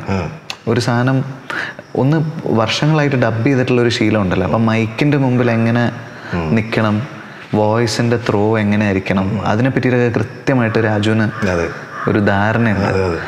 ആ ഒരു ഒരു സ്മാർട്ട്നെസ് വെച്ചിട്ടാണ് രാജു പാട്ടിനെ സമീപിച്ച പോലെ എനിക്ക് തോന്നിയിട്ടില്ല. പെട്ടെന്ന് പാടി. ആക്ച്വലി രാജുവിനെ കൊണ്ട് പാടിക്കണമെന്നുള്ളതൊരു ഇതായിരുന്നു. എന്താണ് അതിൻ്റെ ഒരു പിന്നിലുള്ള ഒരു കാര്യം? നമ്മൾ ആ പാട്ടിന് ഒരു ഭയങ്കര ആറ്റിറ്റ്യൂഡുള്ള ഒരു വോയിസ് വേണമായിരുന്നു. അപ്പം നമ്മൾ പല ഓപ്ഷൻസും ഡിസ്കസ് ചെയ്തിട്ടുണ്ട്. ഞാനും ഹിഷാമും കൂടെ ഒരു സ്റ്റേജിൽ നമ്മൾ അദ്നാൻ സാമി എന്ന് ആലോചിച്ചു. പക്ഷെ അദ്നാൻ സാമി മലയാളം പാടിയാൽ ഉച്ചാരണമൊക്കെ ഭയങ്കര പ്രശ്നം വരും. പിന്നെ ചാഞ്ചാടി പാടിയിട്ടുണ്ട്. ഒരു കനമുള്ളൊരു വോയിസ് വേണമെന്നുണ്ടായിരുന്നു നമുക്ക്. അപ്പോൾ പിന്നെ നമ്മൾ പല പല ഓപ്ഷൻസ് ഡിസ്കസ് ചെയ്ത് ലാസ്റ്റ് ജാസി ചേട്ടൻ, ജാസി ഗിഫ്റ്റ് അല്ലെങ്കിൽ രാജു, അങ്ങനെ ഒരു ഇതിലേക്ക് എത്തി. എന്നിട്ട് നമ്മൾ ഇവർ 2 പേരുടെയും പാട്ടുകൾ കേട്ടു. 2 പേരും പാടിയിട്ടുള്ള എല്ലാ പാട്ടുകളും നമ്മൾ കേട്ടു. എന്നിട്ട് രാജുവിൻ്റെ വോയിസിലൊരു ആറ്റിറ്റ്യൂഡുണ്ട്. ഇപ്പോൾ കാണേ കാണേ, ഇപ്പോൾ നിന്നെ കണ്ട ഒരു എടുപ്പുണ്ട്. പാടുമ്പോൾ ഒരു സിംഗർ പാടുന്ന പോലെയല്ല, ഒരു തൻ്റെ ഇടവും ഒരു ചെറിയൊരു കാണിച്ചു തരാന്ന് പറയുന്ന ഒരു ഫീൽ ഉണ്ട് വോയിസിന്. നമ്മൾ അങ്ങനെ ഒരു ഫീൽ ഉണ്ട് വോയിസിന്. അപ്പം അത് ഈ പാട്ടിൽ വന്നാൽ നന്നായിരിക്കും എന്ന് വിചാരിച്ചിട്ടാണ് നമ്മൾ രാജുവിനെ അങ്ങനെ അപ്രോച്ച് ചെയ്തത്. ഒന്ന് പാടി സന്തോഷമായിട്ട് പോയി, അതിന് ഹാപ്പിയാണ്. പിന്നെ ഉറപ്പായിട്ടും. അതെ, അത് എന്തായാലും ജനുവരിയിൽ അത് ഇറങ്ങും അല്ലേ? ഞാൻ രാജുവിനെ വിളിച്ചത് എനിക്കിപ്പോഴും ഓർമ്മയുണ്ട്. ഞാൻ വിളിക്കുന്നത് കഥ പറയാനൊന്നുമല്ല, ഒരു പ്ലേ ബാക്ക് സിംഗർ എനിക്ക് ആവശ്യമുണ്ട്, വന്ന് പാടിത്തരുമെന്ന്. ഒറ്റ ചിരിയായിരുന്നു പുള്ളി. എവിടെ റെക്കോർഡ് ചെയ്തത്? ഇത് എറണാകുളത്ത് വെച്ച്. അപ്പൊ അന്ന് മറ്റേ ആടുജീവിതത്തിന്റെ താടിയൊക്കെ ആയിട്ട് ആള് വന്ന് മെലിഞ്ഞിട്ടായിരുന്നു. ഞാൻ അത്രയും മെലിഞ്ഞിട്ട് രാജുവിനെ കണ്ടിട്ടേ ഇല്ല. വന്ന് പുഷ്പം പോലെ പാടിയിട്ട്. ശരി. അപ്പോൾ ഈ ഒരു നേരത്തെ ഞാൻ പറഞ്ഞ പോലെ ഒരു ചെറിയ പ്രായത്തിൽ ഒരുപാട് കനപ്പെട്ട ജോലികളാണ് ചെയ്യുന്നത്. ഉത്തരവാദിത്തങ്ങൾ, ജോലി നിലപ്പുറത്തേക്ക് സംവിധായകൻ, നിർമ്മാതാവ്, തിരക്കഥാകൃത്ത്, ഗായകൻ, കമ്പോസർ. ഇത് ഇത്തരം ഈ ഒരു എക്സ്പെരിമെൻറ്റിനൊക്കെ ഒരു മനസ്സ് ശരീരവും ഒക്കെ തയ്യാറാകുന്നുണ്ടോ? അല്ലെങ്കിൽ പലരും സാധാരണ പൊതുവേ അങ്ങനെ ഒരാൾ എടുക്കുന്ന ഒരു ജോലിയൊന്നും അല്ല ഇത് കൂടുതലും. അത് അല്ലേ, ഒരു ഇപ്പോൾ ആനന്ദം പോലെയുള്ള ഈ പ്രൊഡ്യൂസർ പടങ്ങളെല്ലാം അത്രയും വലിയ പടങ്ങളും അല്ല, എന്നാൽ പുതിയ ആൾക്കാരെ കൊണ്ടുവന്ന ആളാണ്. അത് ആദ്യത്തെ പടം ആനന്ദമായാലും രണ്ടാമത്തെ ഒക്കെ ആണെങ്കിലും ഒക്കെ തന്നെ. അപ്പം ഇതൊക്കെ എങ്ങനെയാണ് കഴിയുന്നതിന്? എനിക്കൊരു ഭയങ്കര സുഹൃത്തുക്കളുടെ ഒരു സപ്പോർട്ട് സിസ്റ്റം എല്ലാ കാലത്തും ഭയങ്കരമായിട്ട് എൻ്റെ കൂടെ നിന്നിട്ടുണ്ട് സുരേഷ് ഏട്ടാ, നമ്മൾ ചെയ്തിട്ടുള്ള എല്ലാ കാര്യത്തിലും. അതുകൊണ്ടാണ് ഇതൊക്കെ നടക്കുന്നത്. ഒറ്റയ്ക്കൊന്നും ഒരാളെ കൊണ്ട് ഇതൊന്നും എടുത്താൽ പൊങ്ങൂല പല കാര്യങ്ങളും. അപ്പോൾ ആനന്ദം ചെയ്യുന്ന സമയത്ത് എൻ്റെ കൂടെ വിനോദ് ഷൊർണൂർ ഉണ്ട്. വിനോദേട്ടൻ ഉള്ളത് കൊണ്ടാണ് എനിക്കത് ചെയ്യാൻ പറ്റിയത്. വിനോദേട്ടൻ ഇല്ലാണ്ട് എനിക്ക് ആ പടം ആലോചിക്കാൻ പോലും പറ്റില്ല. വിനോദേട്ടനാണ് എന്നെ പ്രൊഡക്ഷനിലേക്ക് കൊണ്ടുവരുന്നത്. ഇപ്പോൾ ഹെലൻ ചെയ്യുന്ന സമയത്ത് നോബിള് കൂടെ ഉണ്ട്. നോബിളാണ് അതിന് വേണ്ടിയിട്ട് എല്ലാ ഓട്ടോ ഓടിയത്. അപ്പം ഞാൻ ഇൻവെസ്റ്റ് ചെയ്തിട്ടുണ്ട്, സ്ക്രിപ്റ്റിലിരുന്നിട്ടുണ്ട്, പോസ്റ്റ് പ്രൊഡക്ഷനിലും ഒക്കെ നമ്മളെല്ലാവരും ഇരുന്നിട്ടുണ്ട്. പക്ഷേ ഷൂട്ടിൻ്റെ സമയത്തും അതിൻ്റെ എല്ലാ ടെൻഷൻസും എല്ലാത്തിൻ്റെയും പുറകെ ഓടിയത് നോബിളാണ്. അവസാനം അവൻ നാഷണൽ അവാർഡ് പോയി മേടിക്കുന്നത് വരെ കാര്യങ്ങൾ എത്തുമ്പോൾ നമുക്കൊരു ഭയങ്കര സന്തോഷമാണ്. അപ്പോൾ ഞാൻ ചെയ്തിട്ടുള്ള എല്ലാ കാര്യങ്ങളും എനിക്കിങ്ങനെ ഒരു ഭയങ്കര സപ്പോർട്ട് ചെയ്യാൻ ആൾക്കാർ എല്ലാ കാലത്തും കൂട്ടുകാരുടെ ഒരു സൗഹൃദങ്ങളുടെ ഒരു ബലത്തിലാണ്. അല്ലാണ്ട് ഇതൊന്നും ഇത്രയും കാര്യങ്ങൾ നടക്കൂല. നമുക്ക് ഒറ്റയ്ക്ക് എന്ത് ചെയ്യാൻ പറ്റും? അപ്പോൾ അതുകൊണ്ടാണ് അത് ഇനിയും ഉണ്ടാകട്ടെ അല്ലേ? ഇനി അങ്ങനെ ഒരുപാട് ഈ പറഞ്ഞ സൗഹൃദങ്ങൾ എന്ന് പറയുന്നത് ഈ നേരത്തെ പറഞ്ഞില്ല, നമ്മൾ പറയാൻ നമ്മുടെ അടുത്തേക്ക് വരുന്ന, നമ്മളെ ബ്ലസ് ചെയ്യാൻ വരുന്ന ഒരു കൂട്ടം ആൾക്കാരാണ് അല്ലേ? അത് ബേസിലായാലും നമുക്ക് ചൂസ് ചെയ്യാൻ പറ്റില്ലല്ലോ. നമ്മുടെ സുഹൃത്തുക്കളെ നമുക്ക് ഫിൽട്ടർ ചെയ്യാൻ പറ്റും. ചില ആൾക്കാർ നമ്മുടെ ലൈഫിലേക്ക് വന്നു കഴിഞ്ഞാൽ ഇങ്ങനെയുള്ള സൗഹൃദങ്ങൾ നമുക്ക് വേണ്ടാന്ന് പറഞ്ഞിട്ട് നമുക്ക് ഫിൽട്ടർ ചെയ്ത് മാറ്റാൻ പറ്റും. പക്ഷേ വരുന്ന ആളുകൾ നമ്മൾ ചൂസ് ചെയ്യുന്ന ആൾക്കാരല്ലല്ലോ. അവർ നമ്മുടെ ലൈഫിലേക്ക് അങ്ങനെ വരികയാണല്ലോ. അപ്പോൾ അതൊരു ഭാഗ്യമാണ്. ചില ആൾക്കാരൊക്കെ ചില സൗഹൃദങ്ങൾ കാരണം വട്ടം കറങ്ങുന്നത് നമ്മൾ കാണുന്നുണ്ട്. അത്തരം സുഹൃത്തുക്കളൊന്നും എനിക്കൊരിക്കലും ഒരു കാലത്തും ഉണ്ടായിട്ടില്ല. എൻ്റെ കൂടെ നിന്നിട്ടുള്ള ആൾക്കാരാണ് കൂടുതൽ ആൾക്കാർ. ഇപ്പം പക്ഷേ ഏറ്റവും തിരക്കുള്ളൊരു നടനാണ് ധ്യാൻ. സിനിമ കാണാറുണ്ടോ ധ്യാൻ? ഞങ്ങൾ കണ്ടു, അടുത്ത് കാലിപ്പേഴ്സിൻ്റെ ലൊക്കേഷൻ കണ്ടിട്ടുണ്ട് അടുത്ത റീസെൻ്റ്. പിന്നെ രണ്ടു മൂന്ന് അങ്ങനെ ഇടയ്ക്ക് വെച്ച് കണ്ടിട്ടുണ്ടോ? കുറേ കാലമായി കണ്ടിട്ട്. ഞാൻ വീട്ടിൽ കഴിഞ്ഞ പ്രാവശ്യം പോയപ്പോൾ കണ്ടിരുന്നു. അപ്പോൾ അഭിനയം ഇങ്ങനെ നടക്കുന്നുണ്ടെന്നൊക്കെ ഉള്ളത് നമ്മൾ അറിയുന്നുണ്ട്. ഞാൻ പ്രകാശൻ പരക്കട്ടെ എന്ന് പറഞ്ഞ ധ്യാൻ്റെ പടത്തിന് വേണ്ടിയിട്ട് ഇങ്ങനെ ഇപ്പം കാസർഗോഡ് ഒരു പുതിയ പടം നടക്കുന്നു. അതെ, ഈ പടം ഇപ്പോൾ അജുവും വിശാഖും ഒക്കെ പ്രകാശൻ പരക്കട്ടനെ പറ്റിയിട്ട് എന്നോട് ഇങ്ങനെ പറയുന്നുണ്ട്. കുറേ അഭിപ്രായങ്ങൾ ഇങ്ങനെ. ചേട്ടൻ പക്ഷേ ആദ്യമായിട്ട് കൊണ്ടുവന്ന ആളാണ്. അങ്ങനെയൊന്നുമില്ല. ഇപ്പം അദ്ദേഹം ഒരുപക്ഷെ നടനാണോ ആയിരിക്കുമോ? പിന്നെ ധ്യാനിലെ ഏറ്റവും കൂടുതൽ കഴിവ് സംവിധായകനിലായിരിക്കും എനിക്ക് തോന്നുന്നു. റൈറ്റിംഗ് ആൻഡ് ഡയറക്ഷൻ ആയിരിക്കും. ആണല്ലേ? അവന് അതിലേക്ക് ഫോക്കസ്ഡ് ആയാൽ ബലം അവിടെയാണ് ബലം. ഒരുപാട് കഥകൾ അവൻ്റെ മനസ്സിലുണ്ട്. ഇപ്പം എനിക്കൊക്കെ ഒരു സമയത്ത് ഒരു സിനിമേനെ പറ്റിയിട്ട് ചിന്തിക്കാൻ പറ്റുള്ളൂ, ഒരു കഥേനെ പറ്റിയിട്ട് മാത്രമേ ആലോചിക്കാൻ പറ്റുള്ളൂ. ധ്യാൻ്റെ കയ്യിൽ മൾട്ടിപ്പിൾ സ്റ്റോറീസ് ഉണ്ടാവും. അപ്പോൾ അതിലേതെങ്കിലും ഒന്ന് ഡെവലപ്പ് ചെയ്ത് അതിൽ ഫോക്കസ് ചെയ്ത് കഴിഞ്ഞാൽ അവന് ചിലപ്പോൾ അതായിരിക്കും അവൻ്റെ ഏരിയ, സ്ട്രോങ് ആയിട്ടുള്ള ഏരിയ എന്ന് എനിക്ക് തോന്നുന്നു. അതിൽ മാറുന്ന പുള്ളി ഇടയ്ക്കിടയ്ക്ക് അല്ലേ? അല്ല, അത് എല്ലാം ചെയ്യാൻ പറ്റില്ല. എല്ലാ മനുഷ്യന്മാർക്കും ആഗ്രഹമുള്ള എല്ലാ കാര്യങ്ങളും ചെയ്യണമല്ലോ. ഇല്ല, എപ്പോഴെങ്കിലും വിനീത് ആഗ്രഹിച്ചിട്ടുണ്ടായിരുന്നു സിനിമയിൽ എത്തുമോ എന്നുള്ളത്? എപ്പോഴെങ്കിലും ഞാൻ ആദ്യം ഫിലിം മേക്കിംഗ്, എനിക്ക് ഡയറക്ടർ ആവണമെന്നായിരുന്നു. ഞാൻ വേറൊരു കാര്യം ആലോചിച്ചിട്ടില്ല. ഞാൻ എൻ്റെ ചെറുപ്പം തൊട്ടേ ഒരു 16-17 വയസ്സ് തൊട്ടേ ഞാൻ ഡയറക്ഷൻ അല്ലാണ്ട് വേറൊരു കാര്യവും ആലോചിച്ചിട്ടില്ല. അതെ. അപ്പോൾ ഒരുപക്ഷെ അച്ഛനായിരിക്കും അതിൻ്റെ പ്രചോദനം, ഒരു ഇൻസ്പിറേഷൻ ഉണ്ടായിരുന്നു എന്നുള്ളത് അതായിരിക്കും. നമ്മൾ വളർന്ന സാഹചര്യം സ്വാധീനിച്ചിട്ടുണ്ടാവും. എനിക്ക് നമുക്ക് ഒരു തീരുമാനം ഉണ്ടാവുമല്ലോ, ആ തീരുമാനം ഉണ്ടായത് ഞാൻ ദിൽ ചാഹതാ ഹൈ എന്ന് പറഞ്ഞ പടം സ്റ്റുഡിയോ 5 എന്ന് പറയുന്ന തിയേറ്ററിൽ ചെന്നൈയിൽ കണ്ടിറങ്ങി വരുമ്പോഴാണ് ഇതുപോലെ എനിക്കൊരു പടം ചെയ്യണം എന്നുള്ളൊരു ഫീല് എൻ്റെ ഉള്ളിൽ അങ്ങനെ ഉറച്ചു വരുന്നത് ആ സിനിമ കണ്ട് ഇറങ്ങുമ്പോഴാണ്. അത് പല ആൾക്കാർക്കും ഉണ്ടാവുമല്ലോ, ഒരു മൊമെന്റ് ഉണ്ടാവുമല്ലോ. എനിക്ക് അങ്ങനെ ഒരു മൊമെന്റ് ഉണ്ടായത് അപ്പോഴാണ്. എപ്പോഴെങ്കിലും ഒരു മൊമെന്റിൽ ഒരു അന്യഭാഷാ ചിത്രം, മലയാളം അല്ലാത്തൊരു ഭാഷ ചെയ്യണമെന്നൊരാഗ്രഹം? എനിക്ക് പണ്ട് ഹിന്ദി പോയിട്ട് ഫിലിം ചെയ്യണം എന്നൊക്കെ ആഗ്രഹം ഉണ്ടായിരുന്നു. പക്ഷേ ഇന്ന് ഇന്ത്യയിൽ ഏറ്റവും നന്നായിട്ട് നമുക്ക് സിനിമ ചെയ്യാൻ പറ്റുന്ന ഇൻഡസ്ട്രിയിലാണ് നമ്മൾ വർക്ക് ചെയ്തുകൊണ്ടിരിക്കുന്നത്. അതൊരു സത്യമാണ്. വേറൊരു ഇൻഡസ്ട്രിയിൽ നമുക്ക് ഇത്രയും ഫ്രീഡത്തോട് കൂടിയിട്ട് ഇത്രയും വെറൈറ്റിയുള്ള സിനിമകൾ ചെയ്യാൻ പറ്റില്ല. മാത്രമല്ല വേറൊരു ഇൻഡസ്ട്രിയിലും ഉള്ള ലീഡ് ആക്ടേഴ്സ്, ഇപ്പോൾ ഉള്ള ലീഡ് ആക്ടേഴ്സ്, നമുക്ക് അവൈലബിൾ ആയിട്ടുള്ള ലീഡ് ആക്ടേഴ്സ് എക്സ്പെരിമെൻ്റ് ചെയ്യുന്ന പോലെ ചെയ്യാനും റെഡിയാവുമെന്ന് എനിക്ക് തോന്നുന്നില്ല. അപ്പോൾ അതിൽ ഭാഗ്യപ്പെട്ട സ്ഥലത്ത് നമ്മൾ നിൽക്കുന്നത്. അതെ അതെ. അതുകൊണ്ട് ഇനി വേറെ സ്ഥലത്ത് പോയി പരീക്ഷണം ഇല്ല. എനിക്ക് ഇപ്പോൾ തമിഴിൽ എനിക്ക് ആഗ്രഹമുണ്ട്. കാരണം ഞാൻ ഒരു 21 വർഷമായിട്ട് ചെന്നൈയിൽ ജീവിക്കുന്ന ആളാണ്. അപ്പോൾ മലയാളത്തെക്കാട്ടി കുറച്ചുകൂടി വർഷം തമിഴാണ്. ഞാൻ 15 വർഷമാണ് നാട്ടിൽ താമസിച്ചിട്ടുള്ളത്. ഞാൻ കൂടുതലും താമസിച്ചത് ഇപ്പോൾ ചെന്നൈയിലാണ്. അപ്പോൾ എനിക്ക് ആ സിറ്റി അറിയാം, അവിടുത്തെ ഒരു ലൈഫും എനിക്കറിയാം. അപ്പോൾ അവിടെ എനിക്കൊരു സിനിമ ചെയ്യണമെന്നുണ്ട്. അതുകൊണ്ട് എനിക്ക് ചെന്നൈനോടുള്ള ഒരു ഇഷ്ടം കൊണ്ട് തമിഴ്നാട്ടിലൊരു തമിഴൊരു സിനിമ ചെയ്യണമെന്നുണ്ട്. അങ്ങനെയാണെങ്കിൽ ഒരു നടൻ ആരായിരിക്കും? അങ്ങനെയൊന്നും ആലോചിച്ചിട്ടില്ല. അല്ല, അവിടെ ഈ പറഞ്ഞ പോലെ ഒരുപാട് മിടുക്കന്മാരായിട്ടുള്ള ആൾക്കാർ ഇപ്പോൾ അല്ലേ, ഇപ്പോൾ ഒരുപാട്. അപ്പോൾ വൈകാതെ ഒരു തമിഴ് സിനിമ ചെയ്യാനുമുള്ള ഭാഗ്യം ഉണ്ടാവും. അല്ല, അങ്ങനെ വൈകാതെ ചെയ്യണമെന്നൊന്നും ആഗ്രഹമില്ല. ഏതെങ്കിലും അത് പെട്ടെന്ന് സംഭവിക്കട്ടെ എന്ന് മാത്രം പ്രാർത്ഥിക്കുന്നു. Thank you.